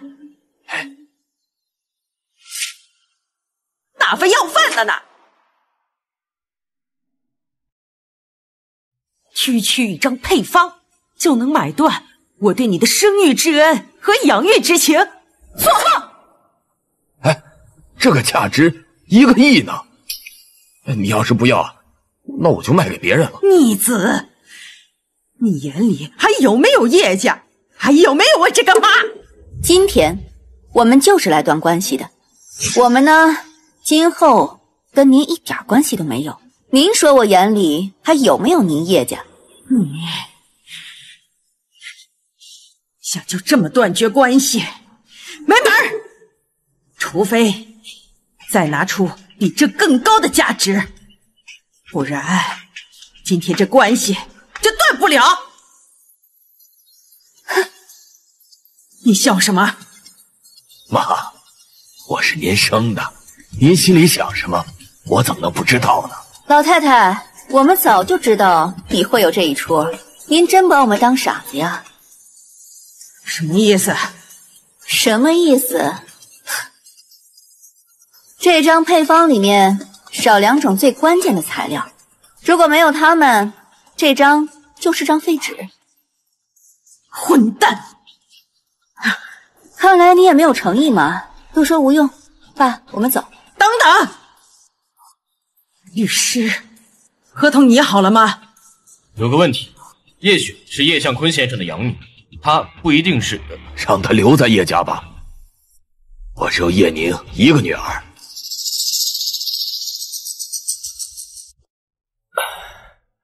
叶向坤没有给老太太药剂，他给的是香水配方，但是不是还有待查证。想办法拿到配方，确定是否跟药剂有关。另外，把叶向坤的所有资料再查一遍。叶向坤可是叶小姐的父亲啊，确定要查吗？就算是我父亲也得查，这事没这么简单。叶向坤一定知道药剂下落。吸研制的药出来了，这一次一定能让小云体内的毒全部排出来，让她彻底好起来。谢谢你。不必客气，医者仁心。昨天到今天确定进食了吧？是的，小姐很懂事儿，即使饿得很厉害，她也不肯吃一口。叶宁嫂嫂，你来啦！要开始服药了，你坚持一会儿。你要是怕疼，你就咬我。放心吧，我一定会坚持下来的。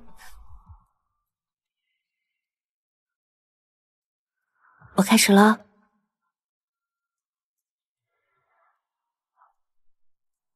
嫂嫂，你是在吓唬我吗？敷起来很舒服呀。小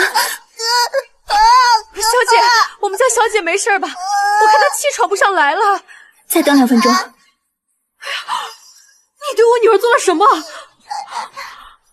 放心吧，小云在治疗小云。你这个女人，我女儿要是有个3长2短，我非杀了你不可！伯母，再等等，马上就好了。妈，我说了，叶宁是在治疗小云。你这个不孝子，一定是被这个女人迷了心窍。你看看你妹妹都被疼成什么样子了！伯母，你别闹了。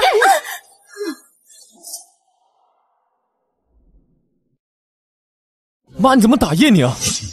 我打的就是这种歹毒的女人。我家有我在一天，你就别想嫁进来。没事儿，还愣着干什么呀？快打120！天哪，小姐晕过去了！小云，妈，你别碰小云，会影响疗效的。妈，你看看，个恶毒的女人，她把你妹妹都快害死了，你居然还在帮她说话，你快报警啊！报警！妈，我相信叶宁。哎，妈妈，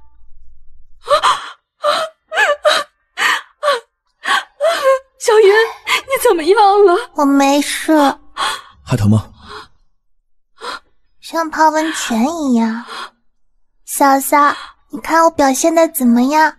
小云真棒，这个药啊，一般大人都承受不了。妈，你看吧，我说了小宁不会害人的。谁知道到底有没有痊愈？我还是要找一个再检查检查的啊！小姐，你的脸，我的脸怎么啦？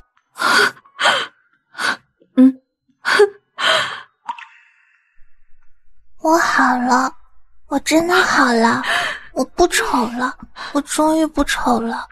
大家都骂我是丑八怪，我终于可以出去玩了。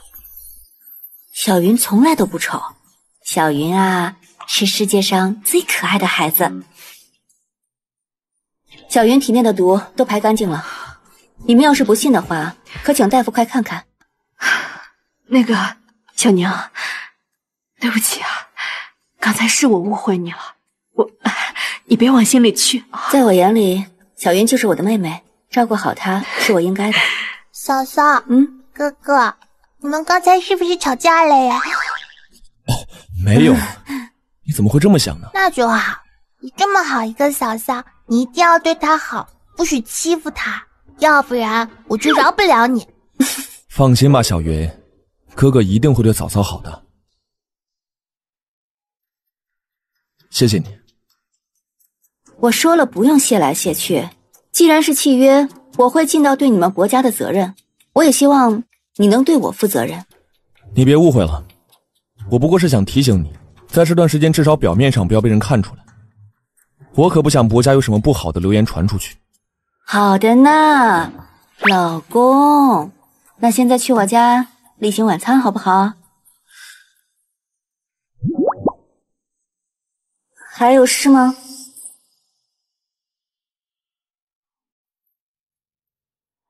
还有事吗？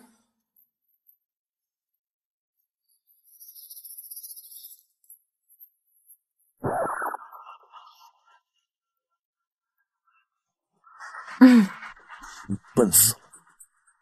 你才笨呢。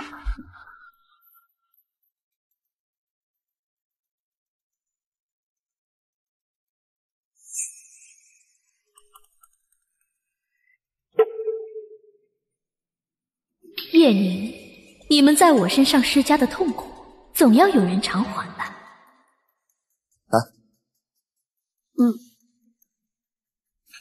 还有这个，够了够了。韩年啊，别光顾着给小宁夹菜，你也吃啊。谢谢阿姨。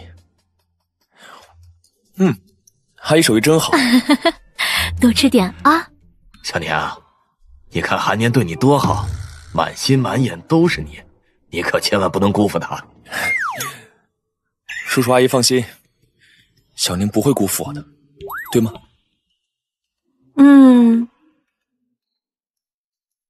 你这是闹哪一出啊？表面上要和和美美的，你忘了？当然。啊，那你们打算什么时候生孩子？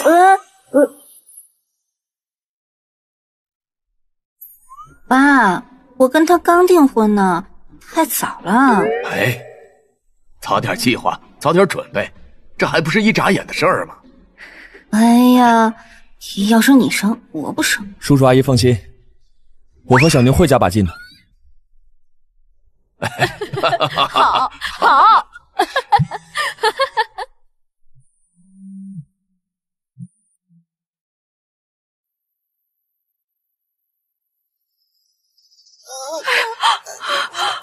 小云，怎么会这样？我不知道啊，小姐刚才还好好的，后来她说肚子疼，然后就……好奇怪呀！我检查看，小姐明明没有任何不良症状呀。你这个庸医，赶紧给我滚出去！叶宁，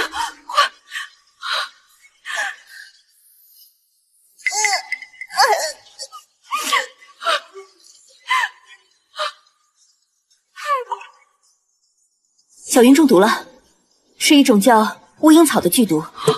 此毒一旦进入体内，极难被发现，很快毒性蔓延至全身，就算神医在世。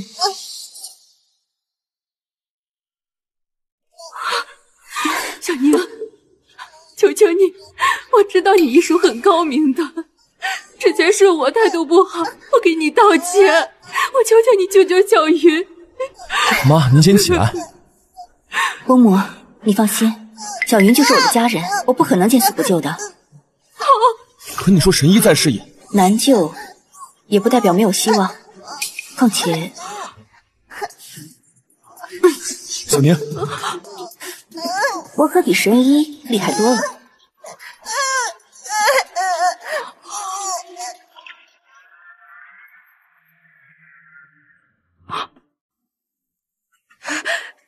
小姐，小姐没事了，喝了你的血，竟然好了。今日之事，你们都不许说出去。你放心吧，我们保证不说出去。可是，小云是怎么接触到这种毒药的？我也不知道啊，我一直寸步不离的守着小姐，直到小姐睡着了以后，我去了一趟厕所。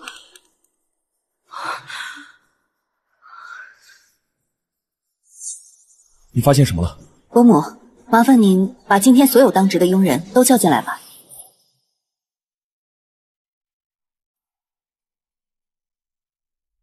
手沾上乌蝇草的汁液，如果不及时用小苏打清洗的话，手指会红肿溃烂，而且它极其容易挥发到空气中，被人吸入中毒。有道理。来，所有人把手伸出，检查一下。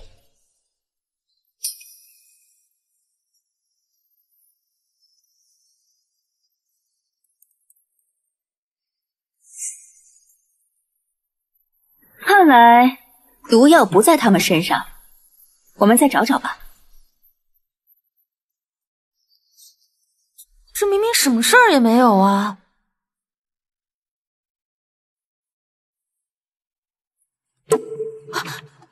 洗干净了吗？你在说什么？还不承认？我既然可以救你，也可以给你下毒。说。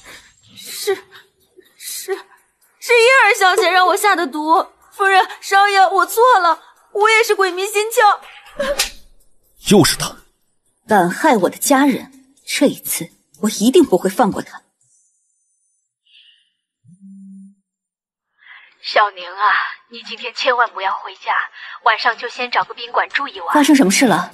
喂，你那怎么那么吵啊？叶雪发了一篇微博，说你私自给薄家小姐治病，治不好反而让她中了毒，还有图片发出去几分钟就冲上了热搜。刚刚还有人在家门口泼油漆，我担心你回来碰到伤了你，你先去躲一下啊！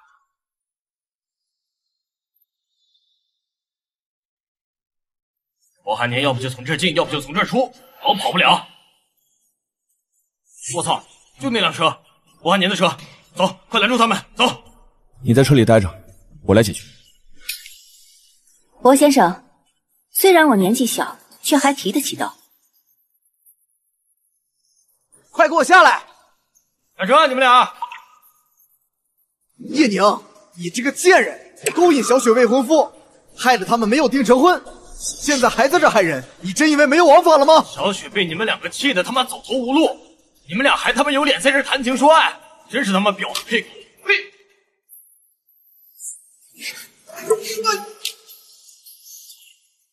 妈的！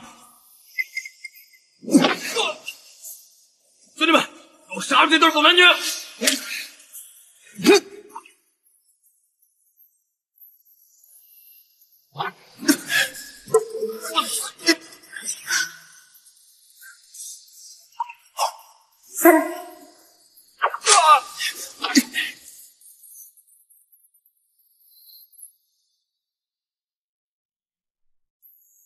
看来我们越来越默契了。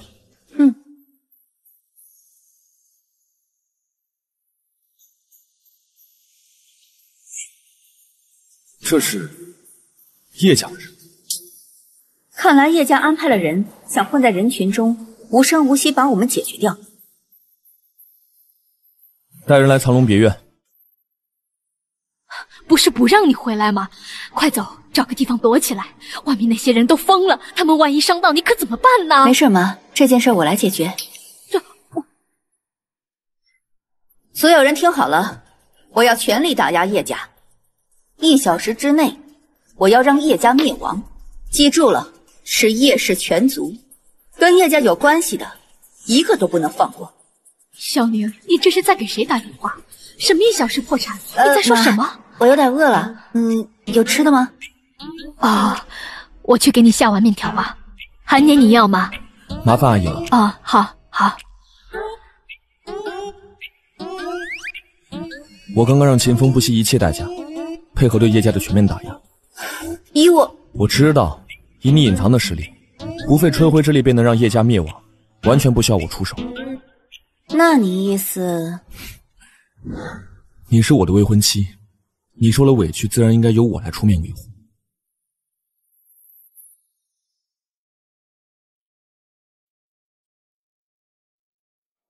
面条好了，你们俩来吃面吧。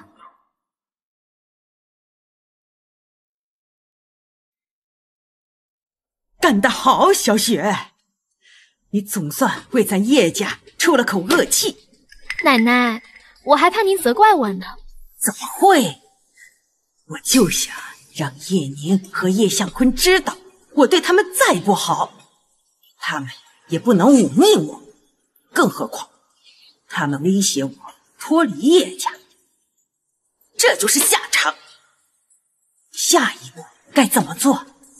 你应该知道。明白。妈，不好了呀！你慌慌张张的，你有什么事儿啊？香水工厂被人举报有危险品，刚才被有关部门查封了。什么？怎么会出这事儿？我也不知道，接下来该怎么办呀？别急，我先问问上面，看是不是有什么错误。奶奶，先别急，坐。我怎么不急呢？我拿到香水配方后，就变卖了所有的首饰，好不容易凑了500万，就想用这香水配方让叶家起死回生。这香水工厂怎么这时候就停了呢？香水工厂如果不能立刻解封的话，停1天就少生产1天的香水。如果交货日交不出货来，那就要赔付一大笔的违约金呐！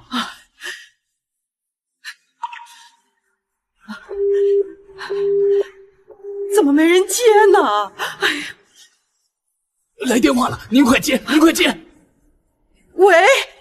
不好了，叶夫人，金市银行、国史银行、华石银行原本说好同意我们的贷款延期偿还，可突然又反悔了，现在就逼着我们立刻偿还贷款，不然就让法院查封公司。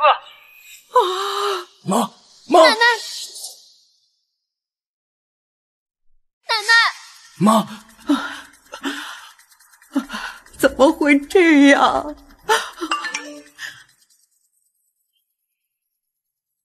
妈，完了！事到如今，我还有什么支持不住的？说吧。之前欠款的那些供货商，突然集体要求我们偿还所有的欠款，否则就要告我们。奶奶，你醒醒！奶奶！叶氏集团偷税漏税，日化用品致人过敏，压榨工人导致过劳死。天哪，这短短半个小时，这叶家新闻铺天盖地。你看，叶氏破产是必然，他犯了那么大的错误，就应该由叶家为他买单。小宁，你刚说的你让叶家破产，你真的有这么大的本事？怎么可能呢？他们作恶多端，那是老天收了他们，我怎么可能有那么大的本事嘛？对了，爸跟景轩那边你也不用担心了，我已经派人保护他们，他们不会受到伤害。好啊，韩年，谢谢你。小宁，你看韩年对你这么好，你一定不能辜负人家。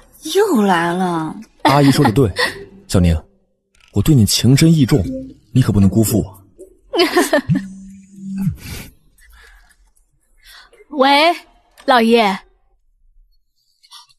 你爸来电话说老太太住院病倒了，他让咱们去医院看看。你们不是已经断绝关系了吗？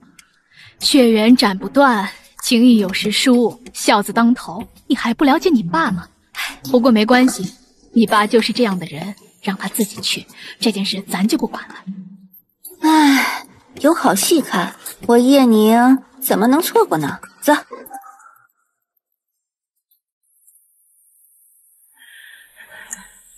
好个薄寒年，好个叶宁。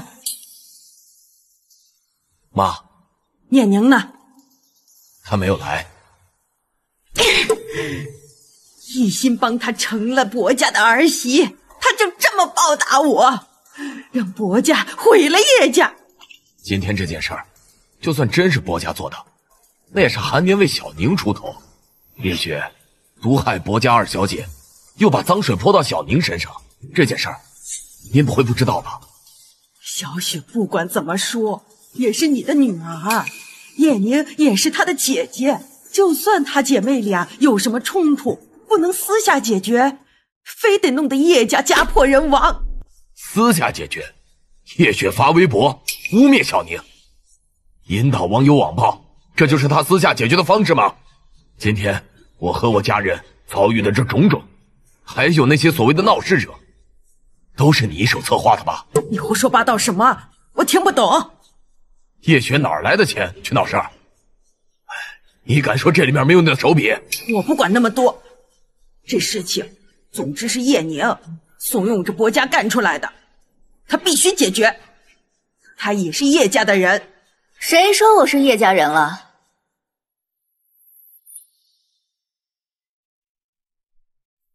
谁说我是叶家人了？哟，这 VIP 就是不一样，老太太您真有福气，这房间呀都是最贵的。混账东西，竟敢不认叶家！您怕是贵人多忘事吧？那协议都签了，您忘了？叶向坤，今日你就放纵你女儿，想把我气死！叶宁的决定我不干涉，况且协议确实已经生效。今天我来看你，是考虑到我们之间的骨血情分，但是我在这儿并不开心，我就先走了。逆子！奶奶呀，这点我和我爸就不一样了。我来看你啊，就是来看您笑话的。你们，奶奶，孙女来晚了。姐姐，以前我都让着你，这次我不想再让着你了，你必须给我一个说法。你还活在梦里啊？姐姐，明明是你做错了事情，如果你可以给我道歉，我就会原谅你。可你不思悔改，你仗着薄家打压叶家，你不过就是仗着薄家撑腰。你真的以为能只手遮天吗？抱歉，我就是可以只手遮天。靠薄家不好吗？有他们撑腰，我可以为所欲为。你想靠啊，还靠不上呢。你说你气不气啊？不要脸！你知道为什么我不动你吗？我警告过你，不许碰我家人。你要是敢碰，你就得付出相应的代价。我现在就等着你跪下来给我道歉。让我猜猜看，你这亲爱的老太太会不会因为你而舍弃叶家？看看自个儿的新闻吧。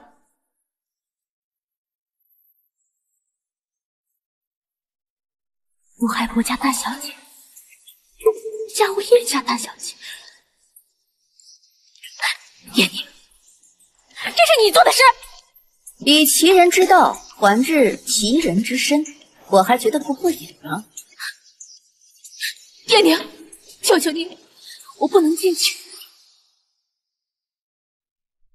叶宁，求求你，我错了，我不能进去，我会身败名裂的，我这辈子就全都毁了。叶宁，求求你，放过叶家吧。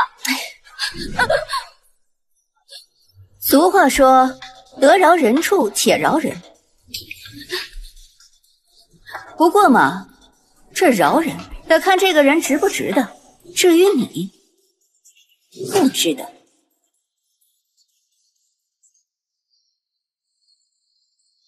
叶宁，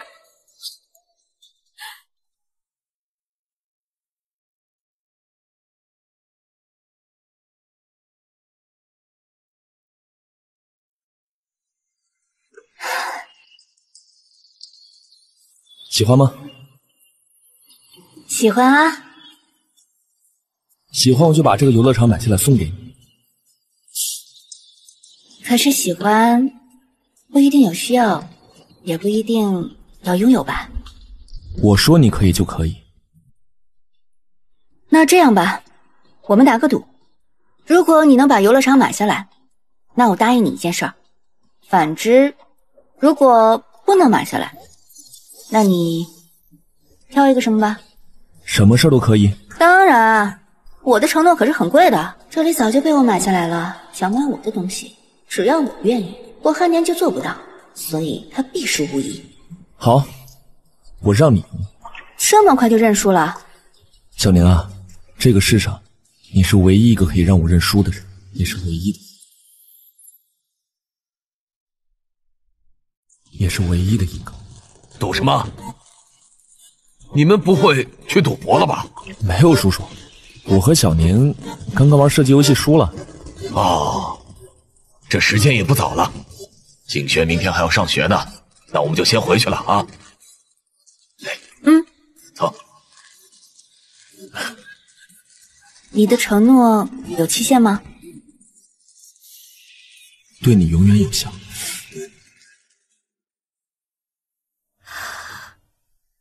哦，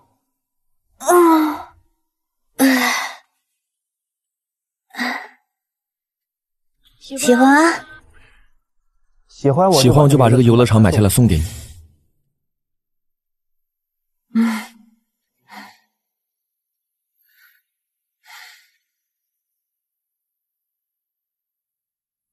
你怎么在我家啊？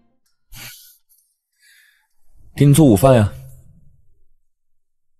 这些是你做的？不然呢？可以嘛，没想到你还有这手艺。不要被我感动啊！我看你真的闲。如果不是叶宁，如果没有这失去母亲、刀尖行走的10年，如果不知道你居于着我妈的腰际，我们都能幸福的在一起吧。可惜，好可惜。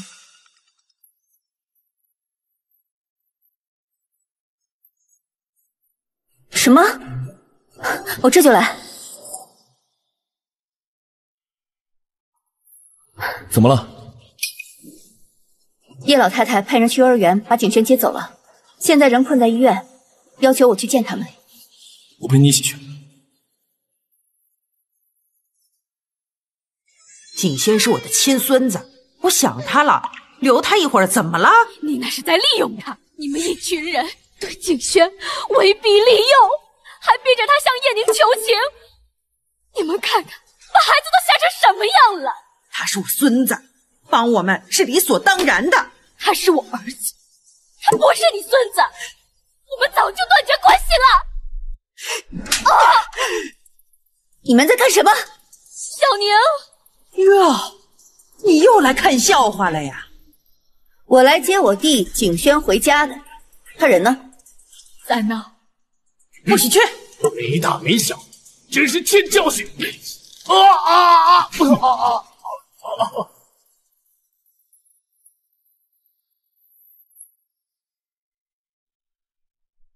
你们胆敢公然行凶！你把我弟绑架了，我们把你儿子手折断，这很公平。一个病重的老太太想见自己的亲孙子，怎能称得上绑架？警察来了也不会承认这是绑架。那虐童算不算？打了就打了，反正你们没证据。我会作证，他们虐待景轩。二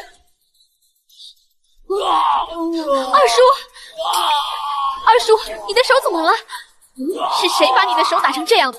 是你姐姐的好丈夫吴少爷。姐姐，你为什么要指使薄少爷把二叔的手打成这样？难道又是在报复我？为什么还不肯放过我们？你对我不满，你生我的气，你直接冲我来好不好？放过二叔和奶奶吧，我求你了，要杀要剐，随你的便。我的命好苦啊！小宁，你小的时候都是我照顾你长大的，现在我都病成这样了，我就是想见见我的孙子。你把薄少带来，还把你二叔的手打断，你的心好狠呐！哎，这也太过分了，再怎么说也是一家人。薄老爷子居然要传位给你这种人，半点德行都没有，怎么配做薄家家主？仗着权势为所欲为，不行不义必自毙。我们一定会把今天的事全曝光出去，让大家都看看你们两个的丑恶嘴脸。公开向叶氏集团道歉，并赔偿所有损失。姐姐，我求你了，让薄家收手吧，放过叶家，所有的责任我一人承担。放过叶家吧，我求你了，求你了，姐姐，我求你了，我求你了。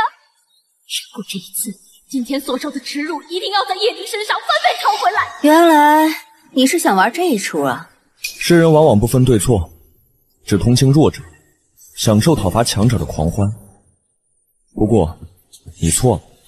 可惜啊，我是叶宁，不可能被道德绑架，尤其是没有道德的人。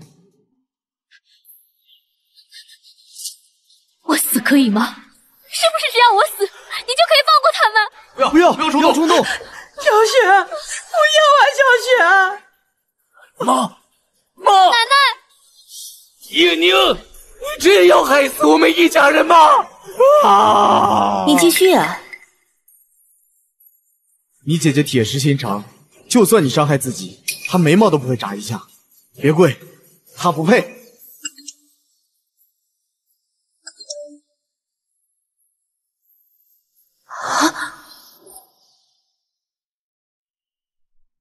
我是宋明，之前网络上陷入疑似下毒事件的主犯叶雪，并非我弟子。他只是一个外围打杂者，我从来没有教过他。但据本人查证，叶雪的确在我这的药库私自盗取毒引后给上下毒，差点害死我家小姐。不是，都是假的。你是薄家为了帮叶宁陷害我，买通了宋医生，逼迫他这么说的。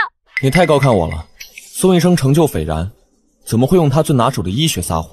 而我又有什么本事逼他？演技真好，我们都信了你的鬼话。明明差点害死薄家大小姐，居然还反咬一口给叶宁泼脏水。谁是叶雪啊？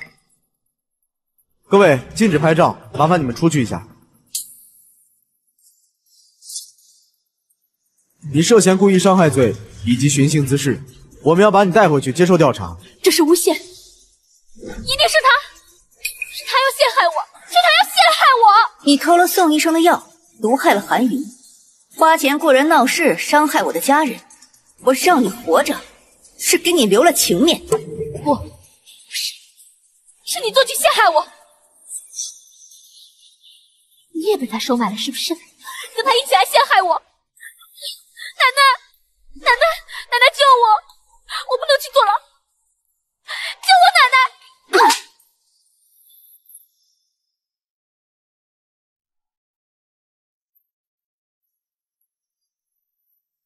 如果非要抓走的话，那薄寒年把我二叔的手折断了，这也属于故意伤害罪。你们必须把他带回警局。对，我叔就是他搞成这样的。你们囚禁我的弟弟，还阻止我去救他，还扬言要打我，弄断你的手，是正当防卫。那虐童算不算？打了就打了，反正你们没证据。你居然录音！我这还有摄像头呢。刚才你扬言要打我的事儿，可是录得一清二楚。我叶宁从来不做没有打算的事儿。如果是你先动手攻击叶宁女士，薄先生出手阻止，这就是正当防卫。不管你告到哪里去，结果都是一样的。正当防卫，走。叶宁，我杀了你！妈，我这算是正当防卫吧？算，这怎么不算呢？没错，你放心，他行凶未遂，也可以按照故意伤害量刑。我们都是证人。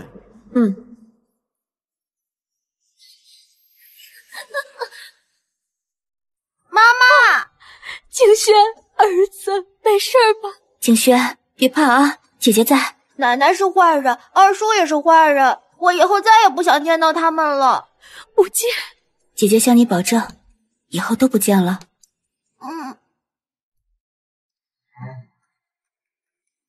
你笑什么呀？当然很开心了，叶雪恶有恶报，进警察局了，难道你不开心吗？看你笑的样子，应该不只是这一个事情吧？你看这个，世界网友太有才了。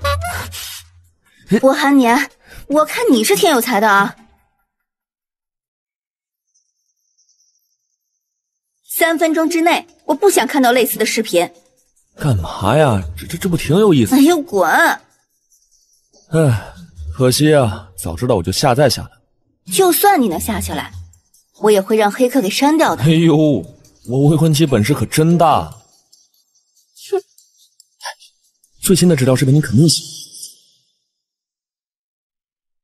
荣成叶家惹怒网民，辱骂声浪狂飙，全网民立马瞄准叶家的叶雪和叶老太太攻击指责。与叶家合作的银行、原材料供应商都担心无法收回债款，纷纷涌向医院。这不意外啊，这本来就是我给他们定好的结局，还给他们留情面呢。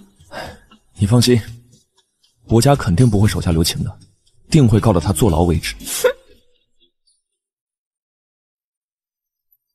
爷爷，臭小子，还不过来陪我？我陪小宁去他家了。哦，那你就多陪陪小宁吧，晚上不回来也没关系啊。宁丫头，爷爷我在。爷爷我晚上回京都了，我邀请你父母一起过来玩几天。好，我会转告他们的。有你我就放心了。我会的，博爷爷。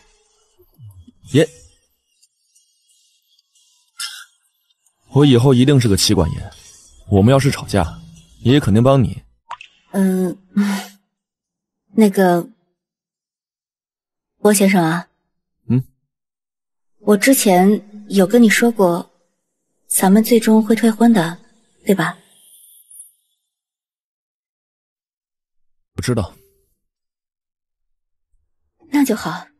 我很清楚，从一开始你就没有想嫁给我的念头。你的身份，你做的事，包括你说你想要跟我订婚，这些都是带有目的的。喜欢吗？喜欢啊。喜欢我就把这个游乐场买下来送给你。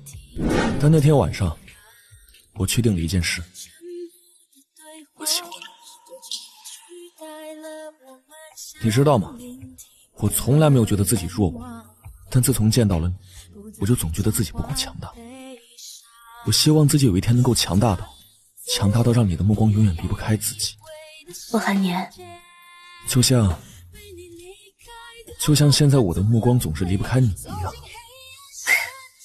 怎么样，我这番告白够不够深情？至少现在你还不会退婚，那就说明我还有机会让你成为我的老婆，对吗？薄先生，加油！好。我看这边风景挺好的，要不我们下去走走？你要是喜欢这里，以后我们就住在这儿，好吗？等下，正常人的脚步不可能这么轻，除非杀手。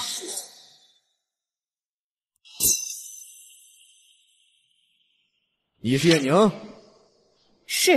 把东西交出来，否则今晚就是你的死期。请问，请你来的人，我该问的别问。能给你们多少钱呀？我是说，我的命值多少钱？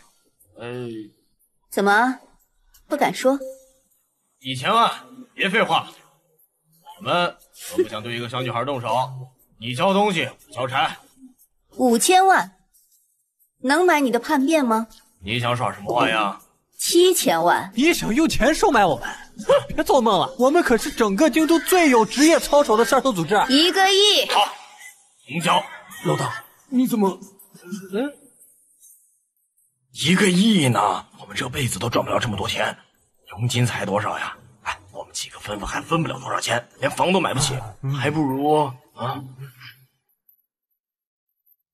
小姑娘，你有那么多钱吗？没有啊。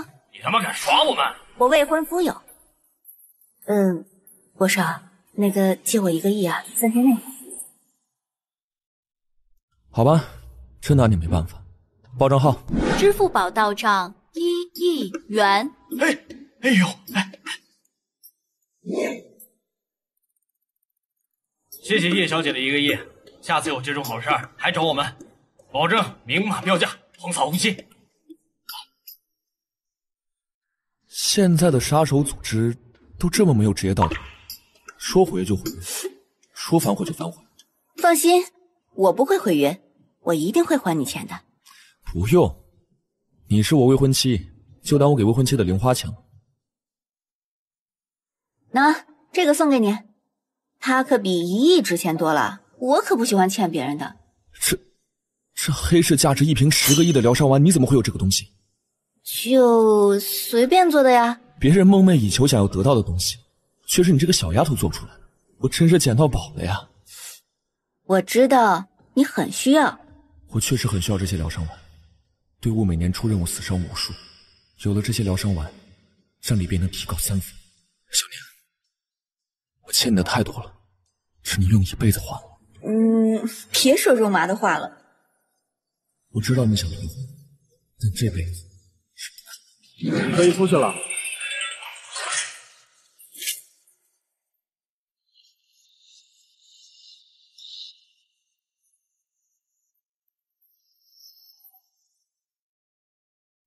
嫂嫂，我要吃蛋糕。我也要吃蛋糕。我要吃巧克力蛋糕。我也要吃巧克力蛋糕。那个等一下，我韩年已经去买了啊，你们等等嘛。我要吃你亲手做的。我也要吃你亲手做的。哎，行，我做还不行吗？好耶！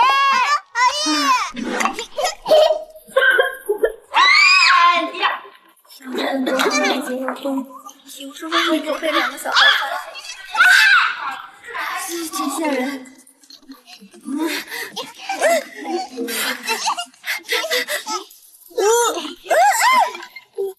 喂，老大，他们都招了。什么没用啊，才第3招就招了，我还想使用那个百治伞呢。嫂嫂，什么是百治伞？就是巧克力粉。少主，你没事吧？说啥呢？我没跟你说话。哎呀，快点继续。然后呢？结果怎么样？是 GTO 的人，据点在金上会所。我说是实验室结果。哦，晚上写完了，整理给您。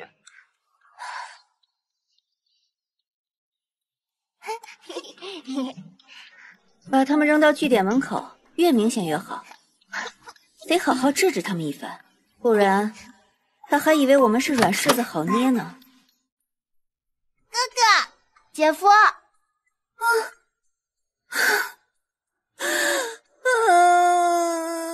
终于回来了，你就是我的救星。好了，小花猫，看看哥哥给你买了什么。有蛋糕吃了。这个，你的专属。有一种熟悉的感觉。有人帮叶雪顶罪了，叶雪被放出来了。谢谢，多亏你帮我们家还清了债务，又救出了小雪，你真是我们叶家的大恩人。放心，只要之后你们对我言听计从，我保证你们叶家一定会衣衫再起。小雪呢？放心，我会照顾好她的。行，我走了。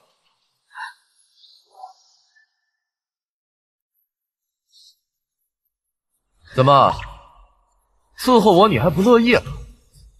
我告诉你啊，就是你奶奶把你送给我的，就指望你拉拢我的。放心，乖乖顺从我，我会让你很舒服的。怎么，你还不愿意了？你别忘了，要不是我，你现在还在看守所里挨打呢。啊？是。你不会以为我还是当年那个舔狗吧？现在怎么今非昔比呢？怎么会？我怎么会看不起你？您是鼎鼎有名的香水王子，我怎么可能看不起你？哎，说来也真是搞笑啊！你拒绝我的时候，那是多疯狂啊！叶家大小姐，荣成才女，傲得不行。放心，只要你跟了我，以后就是我的敌人。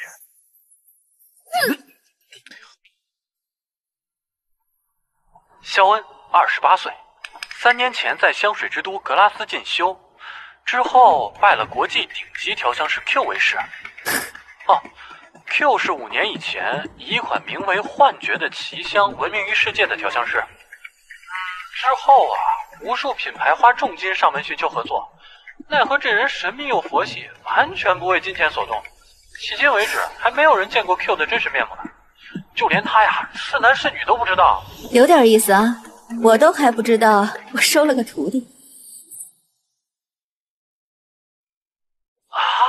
老大，原来你就是那个 Q 啊！传说中鼎鼎有名的调香师。那个肖恩，那岂不是您弟子的冒牌货吗？哎，我这就把他……在他还没有惹到我之前，先放过他。嘿，孩子都睡了？睡了。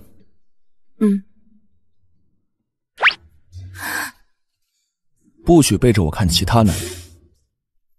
国少爷，他呀根本就没有你帅。你喜欢长得帅的？对啊，我可是颜狗哎。那不知我的长相可否让你以身相许呢？以身相许啊，差点意思。真的吗？你太瘦了，你没有8块腹肌，我担心你哪方面不行啊。你不试过怎么知道不行？没有。不试过就说我不行，那你得试试。郭先生，你好好工作，等咱们时间到了，咱们就退婚啊。又来。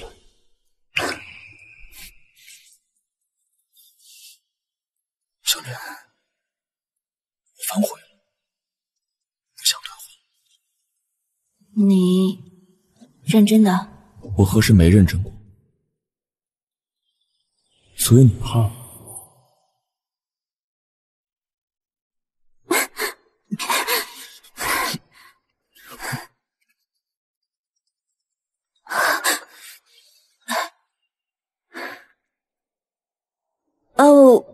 我得走了，去跟你表妹上课了，先走了。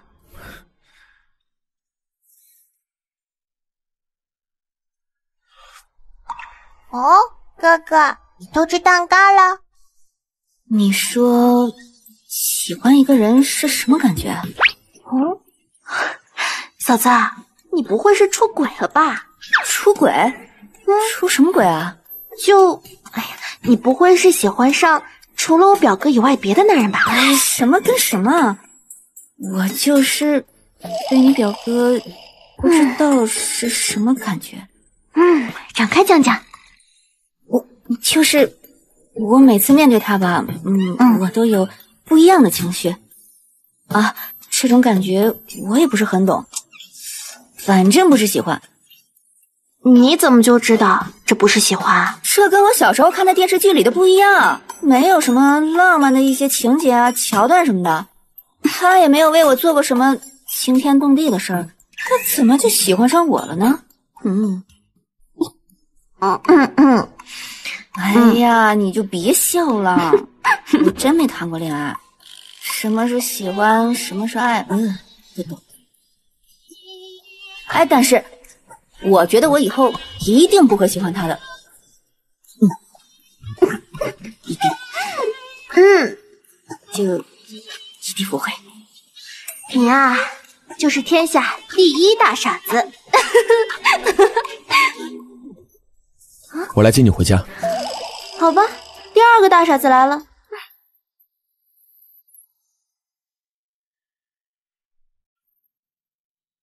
少爷，外面有一对夫妇，说认识叶小姐，求叶小姐治病。谁啊？哟，感情真好。好像有脏东西。今天我来是想告诉你们，你们以后对我说话放尊重一点。我现在是国际知名调香师萧温的关门弟子，香水王子的名讳，想必你们应该都知道吧？想用光环来掩盖污点，叶雪真有你。我是看中了小雪的调香天赋，才收她当徒弟的。做的徒弟，不是什么阿猫阿狗想当就能当的，比如你。你想当我师傅，我还不想当你徒弟呢。沽名钓誉之徒，你也配？今日不过就见了一面，你就这么确定我是否有天赋？有没有天赋，得拿得出来作品才算。你是想跟我比调香 ？Why not？ 这么想自取其辱？好，我成全你。好，3天以后我会举办一个调香大赛，到时候很多知名的品香高手都会前来。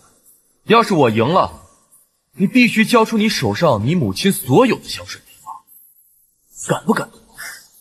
好啊，没问题。倘若我赢了，你们就得把我爸给叶家的以及我妈的香水配方全部归还，并且今后永不许生产。好，外加萧恩先生的所有配方。他那些破烂啊，我不感兴趣。好，一言为定。你确定他不会调香？就算他妈会，他妈在他9岁的时候就死了，肯定没时间教。他从小在道观长大，也没机会学。我猜也是，他肯定是手握他妈之前留下来的几个配方，才敢这么狂。放心吧，用配方跟会调香中间还差得远呢。你一定会赢的，我的香水王子。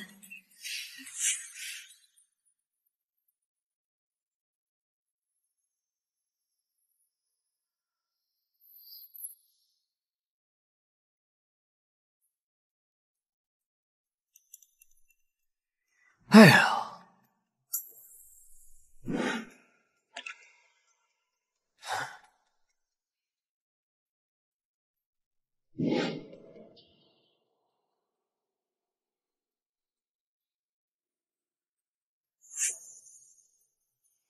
对，他手里确实是有那个配方，但是目前我不知道有什么联系，我会弄到手的。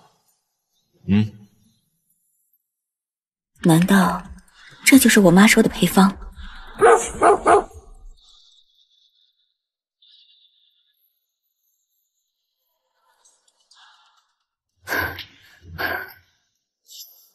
烦死了！哪来的狗坏我好事？嫂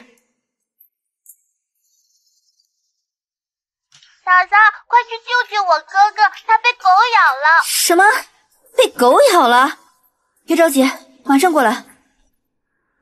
哎，你干嘛去啊？小宁，武汉年受伤了，我答应他爷爷得好好照顾他，这段时间可能得搬过去住几天。啊，哎，去吧去吧，小两口多培养培养感情是好事儿。去吧，我相信啊，你们2个都是有分寸的好孩子啊。哎呀，我怎么总感觉到像是自己种的小白菜被猪拱了一样？哎呀，有这么说自己的闺女吗？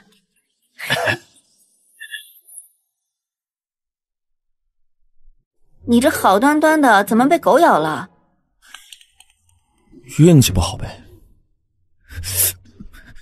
你谋杀亲夫啊？我看你是不想让我照顾你吧？那没有，叶小姐愿意来照顾我，再好不过了。有没有一股恋爱的酸臭味呀？你们两个就别打情骂俏了，欺负我跟小云是单身狗吗？小云，咱们去吃宵夜吧。好。哎，嫂子，都这么晚了，我们也都挺饿的，要不你就煮个宵夜，让我们尝尝你手艺呗。没问题啊。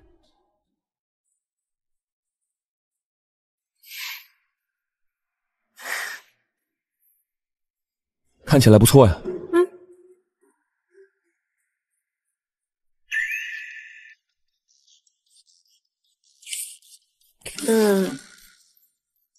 怎么不吃了？好吃。有这么难吃吗？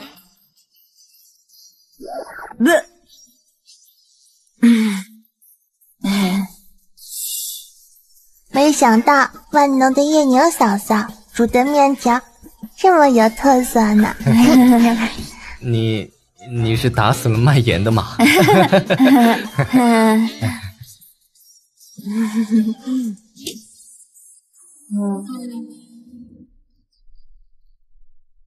哥哥，我困了，我也不饿了，我先去睡觉了啊。今天东门加油站5折优惠，我得趁午夜前把油加满。波哥波嫂，再见。原来有你不会的东西啊，没关系，我教你。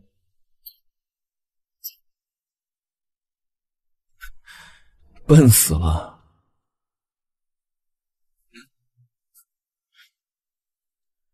要这样，这是我们第一次一起煮的面，尝尝。好吃，我还要。你还要什么？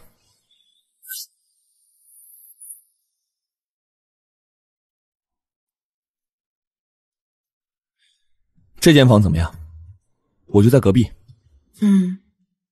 罗先生，你这是半夜趁我不备，潜入我房间，对我行不轨之事啊！那你想跟我在一个房间了？没想到你这么主动。喂，有没有人说你很自恋啊？哎，行了，赶紧走吧，我要洗澡了。我也要洗澡。我手伤了，不方便。你手伤跟洗澡什么关系啊？那你别洗了。要洗，我有洁癖，不洗澡睡不着。那你的意思是需要有人帮你洗啊？如果有人愿意的话，那再好不过了。行，那你去浴室好好准备准备。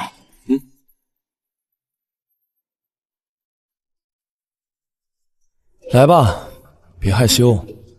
你说了要帮我洗澡的，不能说话不算话。你谁呀你？金榜洗浴城007号搓澡工，专业搓澡20年，技术过硬，保证你洗得筋骨通透，白白净净。滚！叶宁，把他给我弄出去！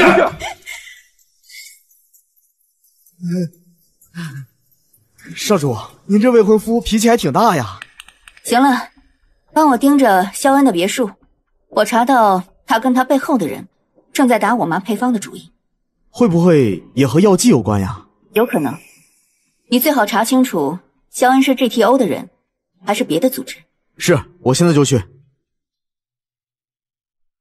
叶宁，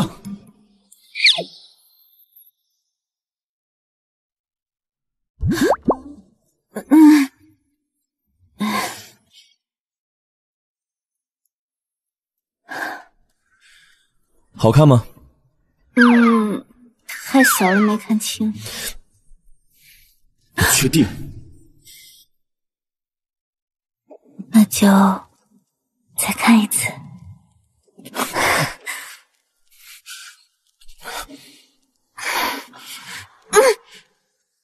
这吻技不行啊！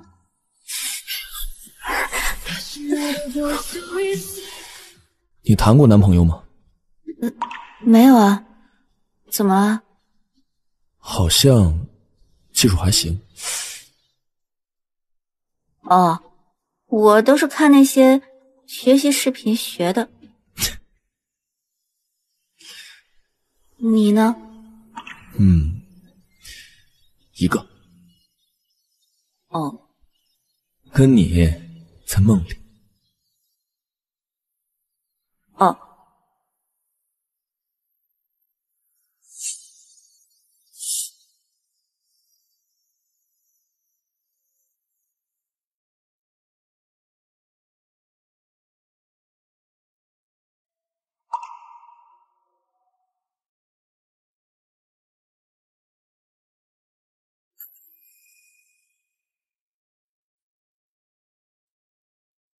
要不试试我的生日？真的是我生日？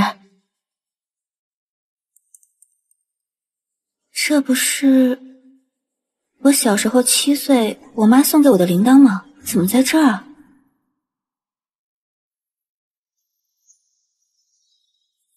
傻妞，在找什么呀？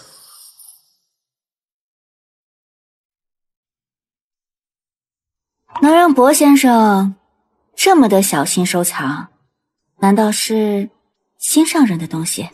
故人之物。还有，你除了直呼我大名跟博先生以外，还能有别的称呼吗？那你想我叫你什么？大叔？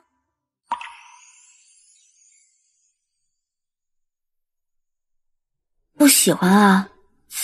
也是，你只比我大个5、6岁，看来叫大叔不合适。不，我喜欢。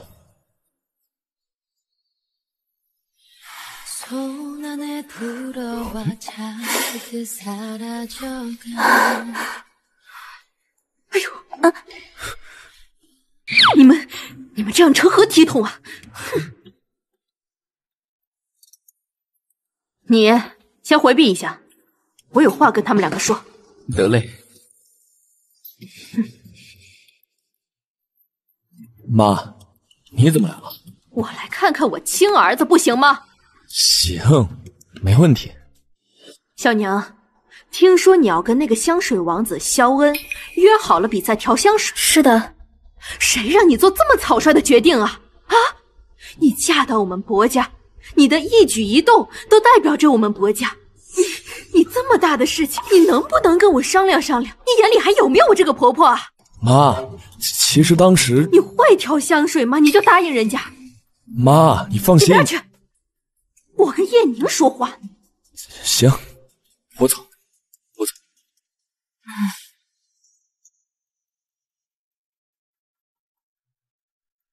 这婆媳之争啊，自古以来都是千古难题，你躲不掉的。现在就看是东风压倒西风，还是西风压倒东风。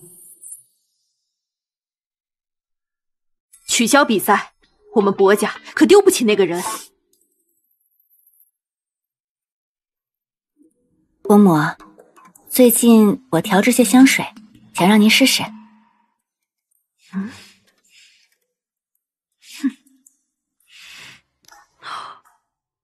这可是已经绝版了的东方之夜。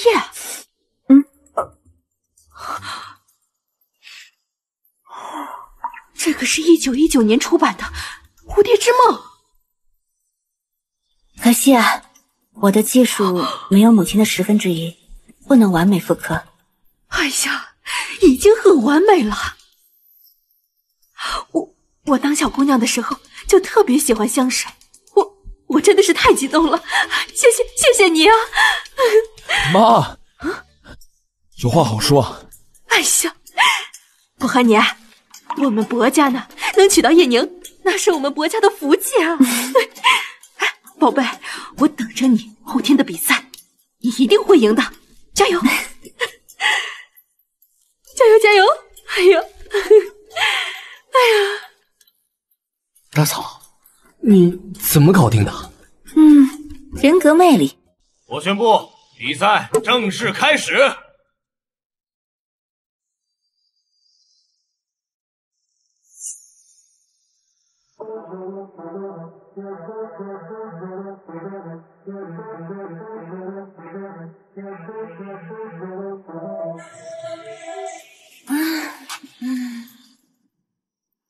我们的比赛还剩下10分钟，让我们先来看看选手肖恩的进度。不愧是我们的香水王子，真是令人钦佩的调香技艺，看上去宛如一名艺术家在创作。感谢您为我们带来精彩的感官享受。哼，装模作样。让我们来看看选手叶宁的进度。什么？他睡着了。让我们来看看选手叶宁的进度。什么？他睡着了。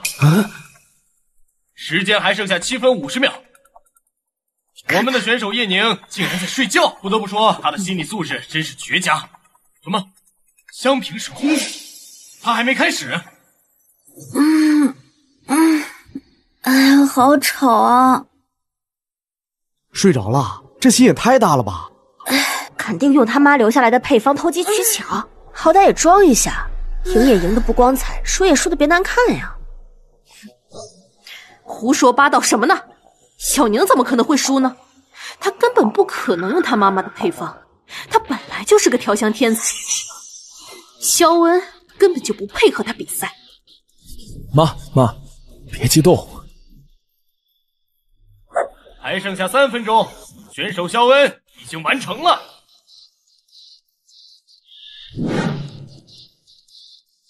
博哥，你说嫂子她来得及吗？我相信她。还剩下最后10秒钟，10、9、8、7、6、5、4、3、2、1，时间到！真是惊险万分呐！叶宁选手在最后1秒完成了调香。下面有请评委品评选手作品。首先是1号叶宁的作品。先是肖恩的。哼。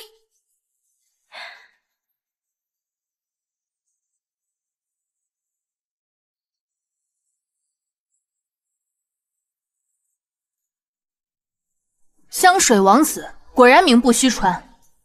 太棒了，太棒了！您的作品这一次超出了自我，超越了您的师傅，我看好你。叶宁，你就等着输吧。下面是叶宁选手的作品。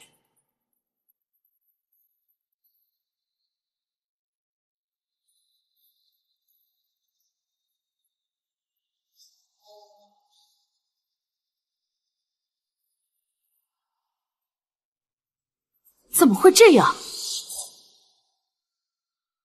怎么会这样？这是幻觉吗？这真的是幻觉？怎么可能是幻觉？你肯定是偷偷藏了我师傅 Q 的幻觉，然后最后换成你的香水是吧？我没有替换，因为我就是 Q。小宁是 Q， 你怎么不早告诉我呀？早知道我让他给我调一车的幻觉了。妈，我能说我也不知道吗？怎么可能？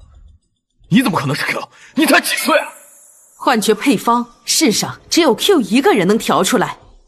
叶宁真的是调香圣手 Q 横空出世是5年前，5年前你也才10几岁，你好有天赋。我听说肖恩是 Q 的徒弟。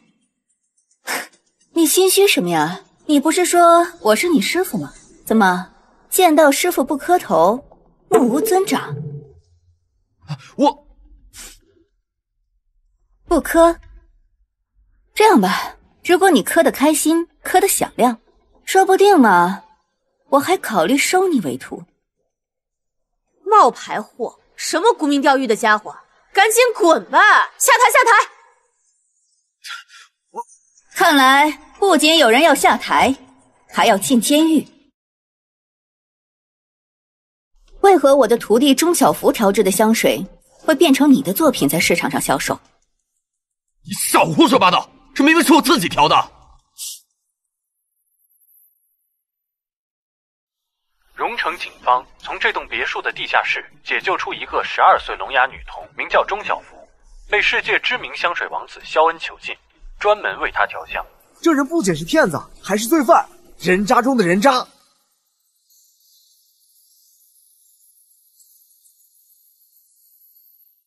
不是，刚才会场发生了点不好的小插曲，现在我宣布……等等，今天我打算在这里推出我的第4个作品。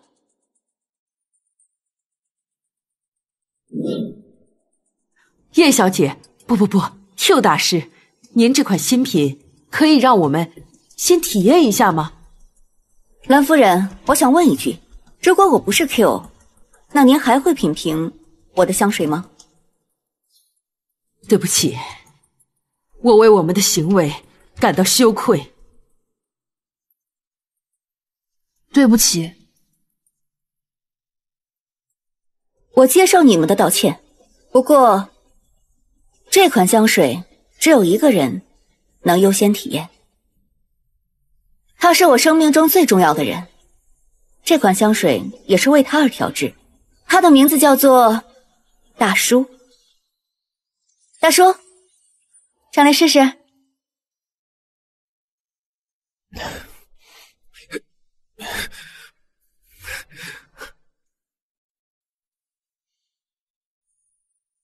叶宁，我要你死！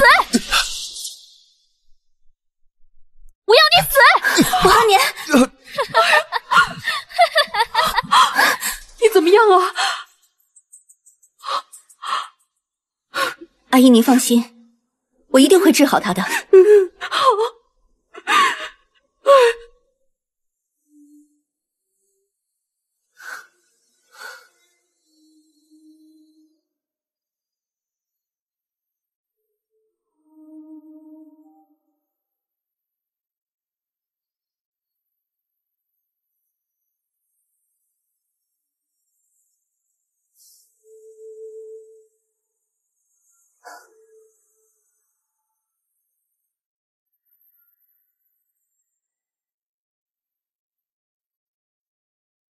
天狼毒水，要是再晚一点，整条胳膊就废了。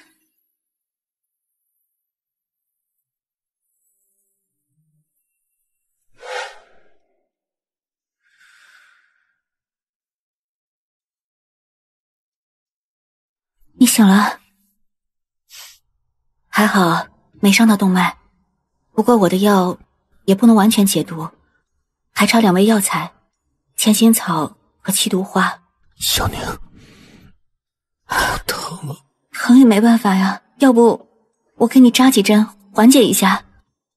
你过来，抱一下就好了，抱一下就不疼了。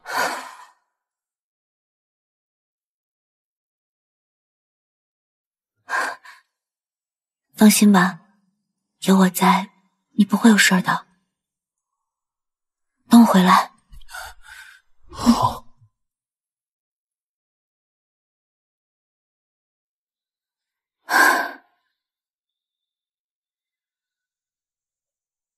老大，你要找的那2味药我没有在黑市上找到，但我已经打听到了，鬼医手上有。鬼医？是的，可他是 GTO 的人啊。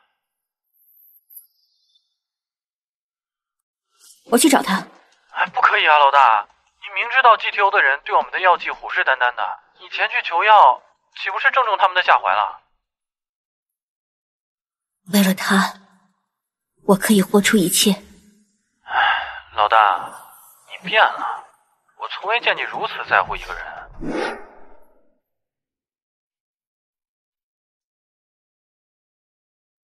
我还年，大叔。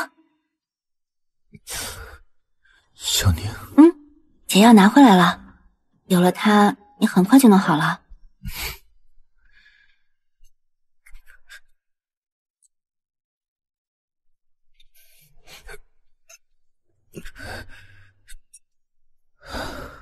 你饿不饿呀？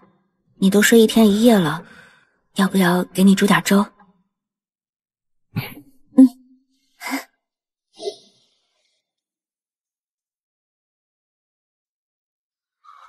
波哥，没事了，我还以为，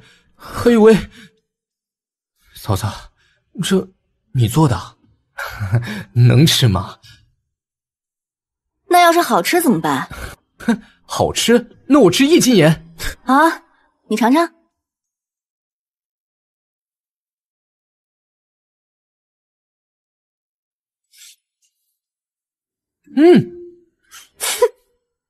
一斤盐，别忘了。博哥，不，博爷。你要是嫌1斤不够啊，可以再加1斤。啊！贱人叶宁，迟早一天要把你弄死！凭什么我要做叶宁的替身，替他受这种苦？他好意思说，我要不是因为你，我会落到这种地步。都怪你！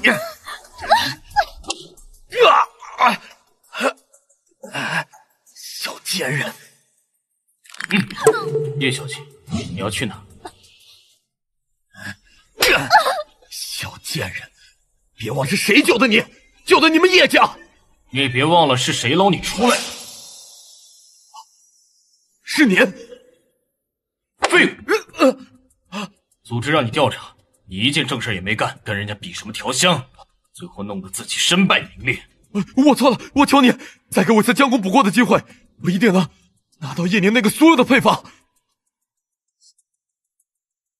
接下来的一切全部听我的，尤其要小心那个叶宁，不然再输的话，不然后果你是知道的。是，一定！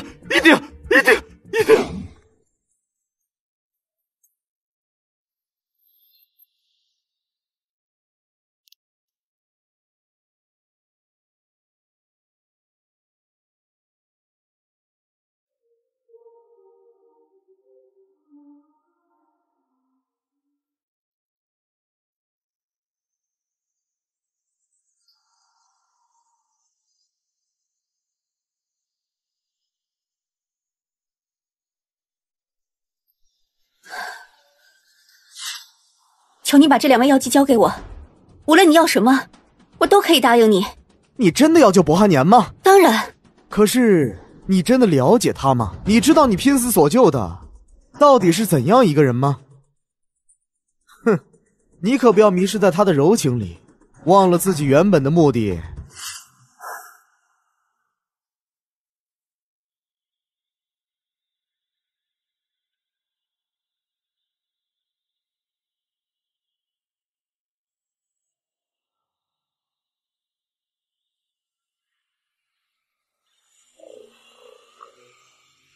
云雀，这不是妈妈的代号吗？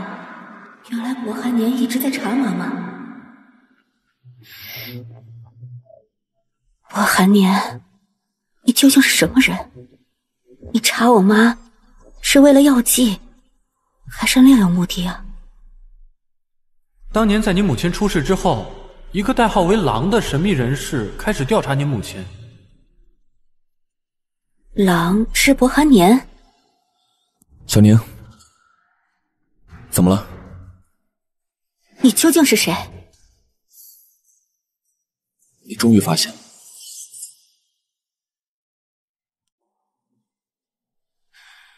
其实我从一开始就知道，你搬进我家既不是为了帮我疗伤，也不是为了跟我谈情说爱，而是为了调查我。所以我一直在等，在等你亲手揭穿这一切。这书房夜里从来不上锁，你也知道每一次我的搜查，却从不揭穿。还有这个，你故意将手机密码设置成我的生日，这些都是你精心安排的。我已经非常确定你是谁了，所以我对你没有任何秘密。阿冷，你究竟是谁？你怎么知道这个名字？这是你的小名，只有你母亲才会这样叫。你母亲给你取阿冷这个小名，是为了让你在关键时刻可以冷静自持，没想到你居然这么轻易就动了杀心。你真的不记得我了吗？阿冷，以后每年我都会给你买草莓蛋糕。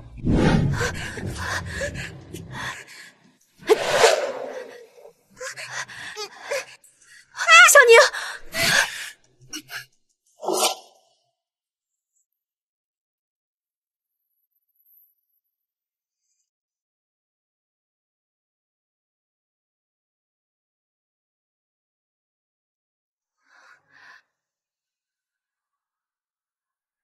妈妈，那些欺负过你的人，我一定会替你报仇的，我要打死他们。小宁，做事不能那么冲动，要冷静。我们现在面临的是一个比较强大的对手，所以一定要保持一颗冷静的头脑。啊，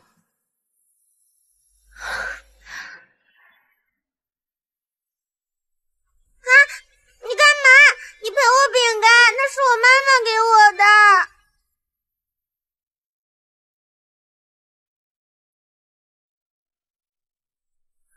阿冷，以后每年都给你买草莓蛋糕好吗？谢谢你，狼大叔。大叔，狼大叔，这世上只有你一个人这么叫过我，但其实我只比你大5、6岁。当初你妈妈还揪着你让你叫我哥哥，但是我一直理直气壮地说，大6岁就该叫叔叔。阿冷，我以为你把我忘了。怎么可能会忘呢？除了我妈，你是这个世界上对我最好的人了。欠了你这么多年草莓蛋糕，以后我都不给你。好。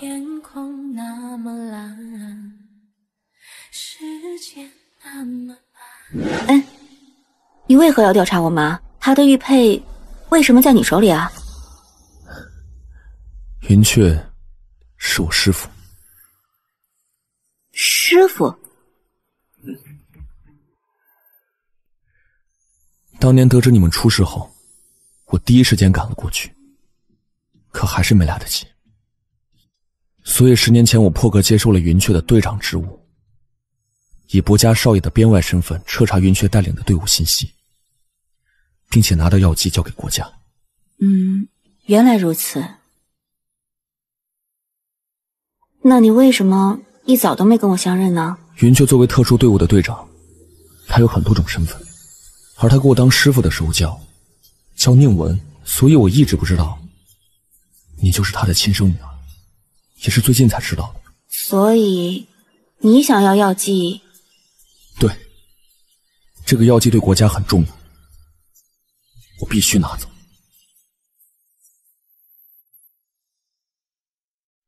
我妈跟我说，这个药剂有2个，一个在我手里，一个在叶家，但是至今为止，叶家那个我都没查到。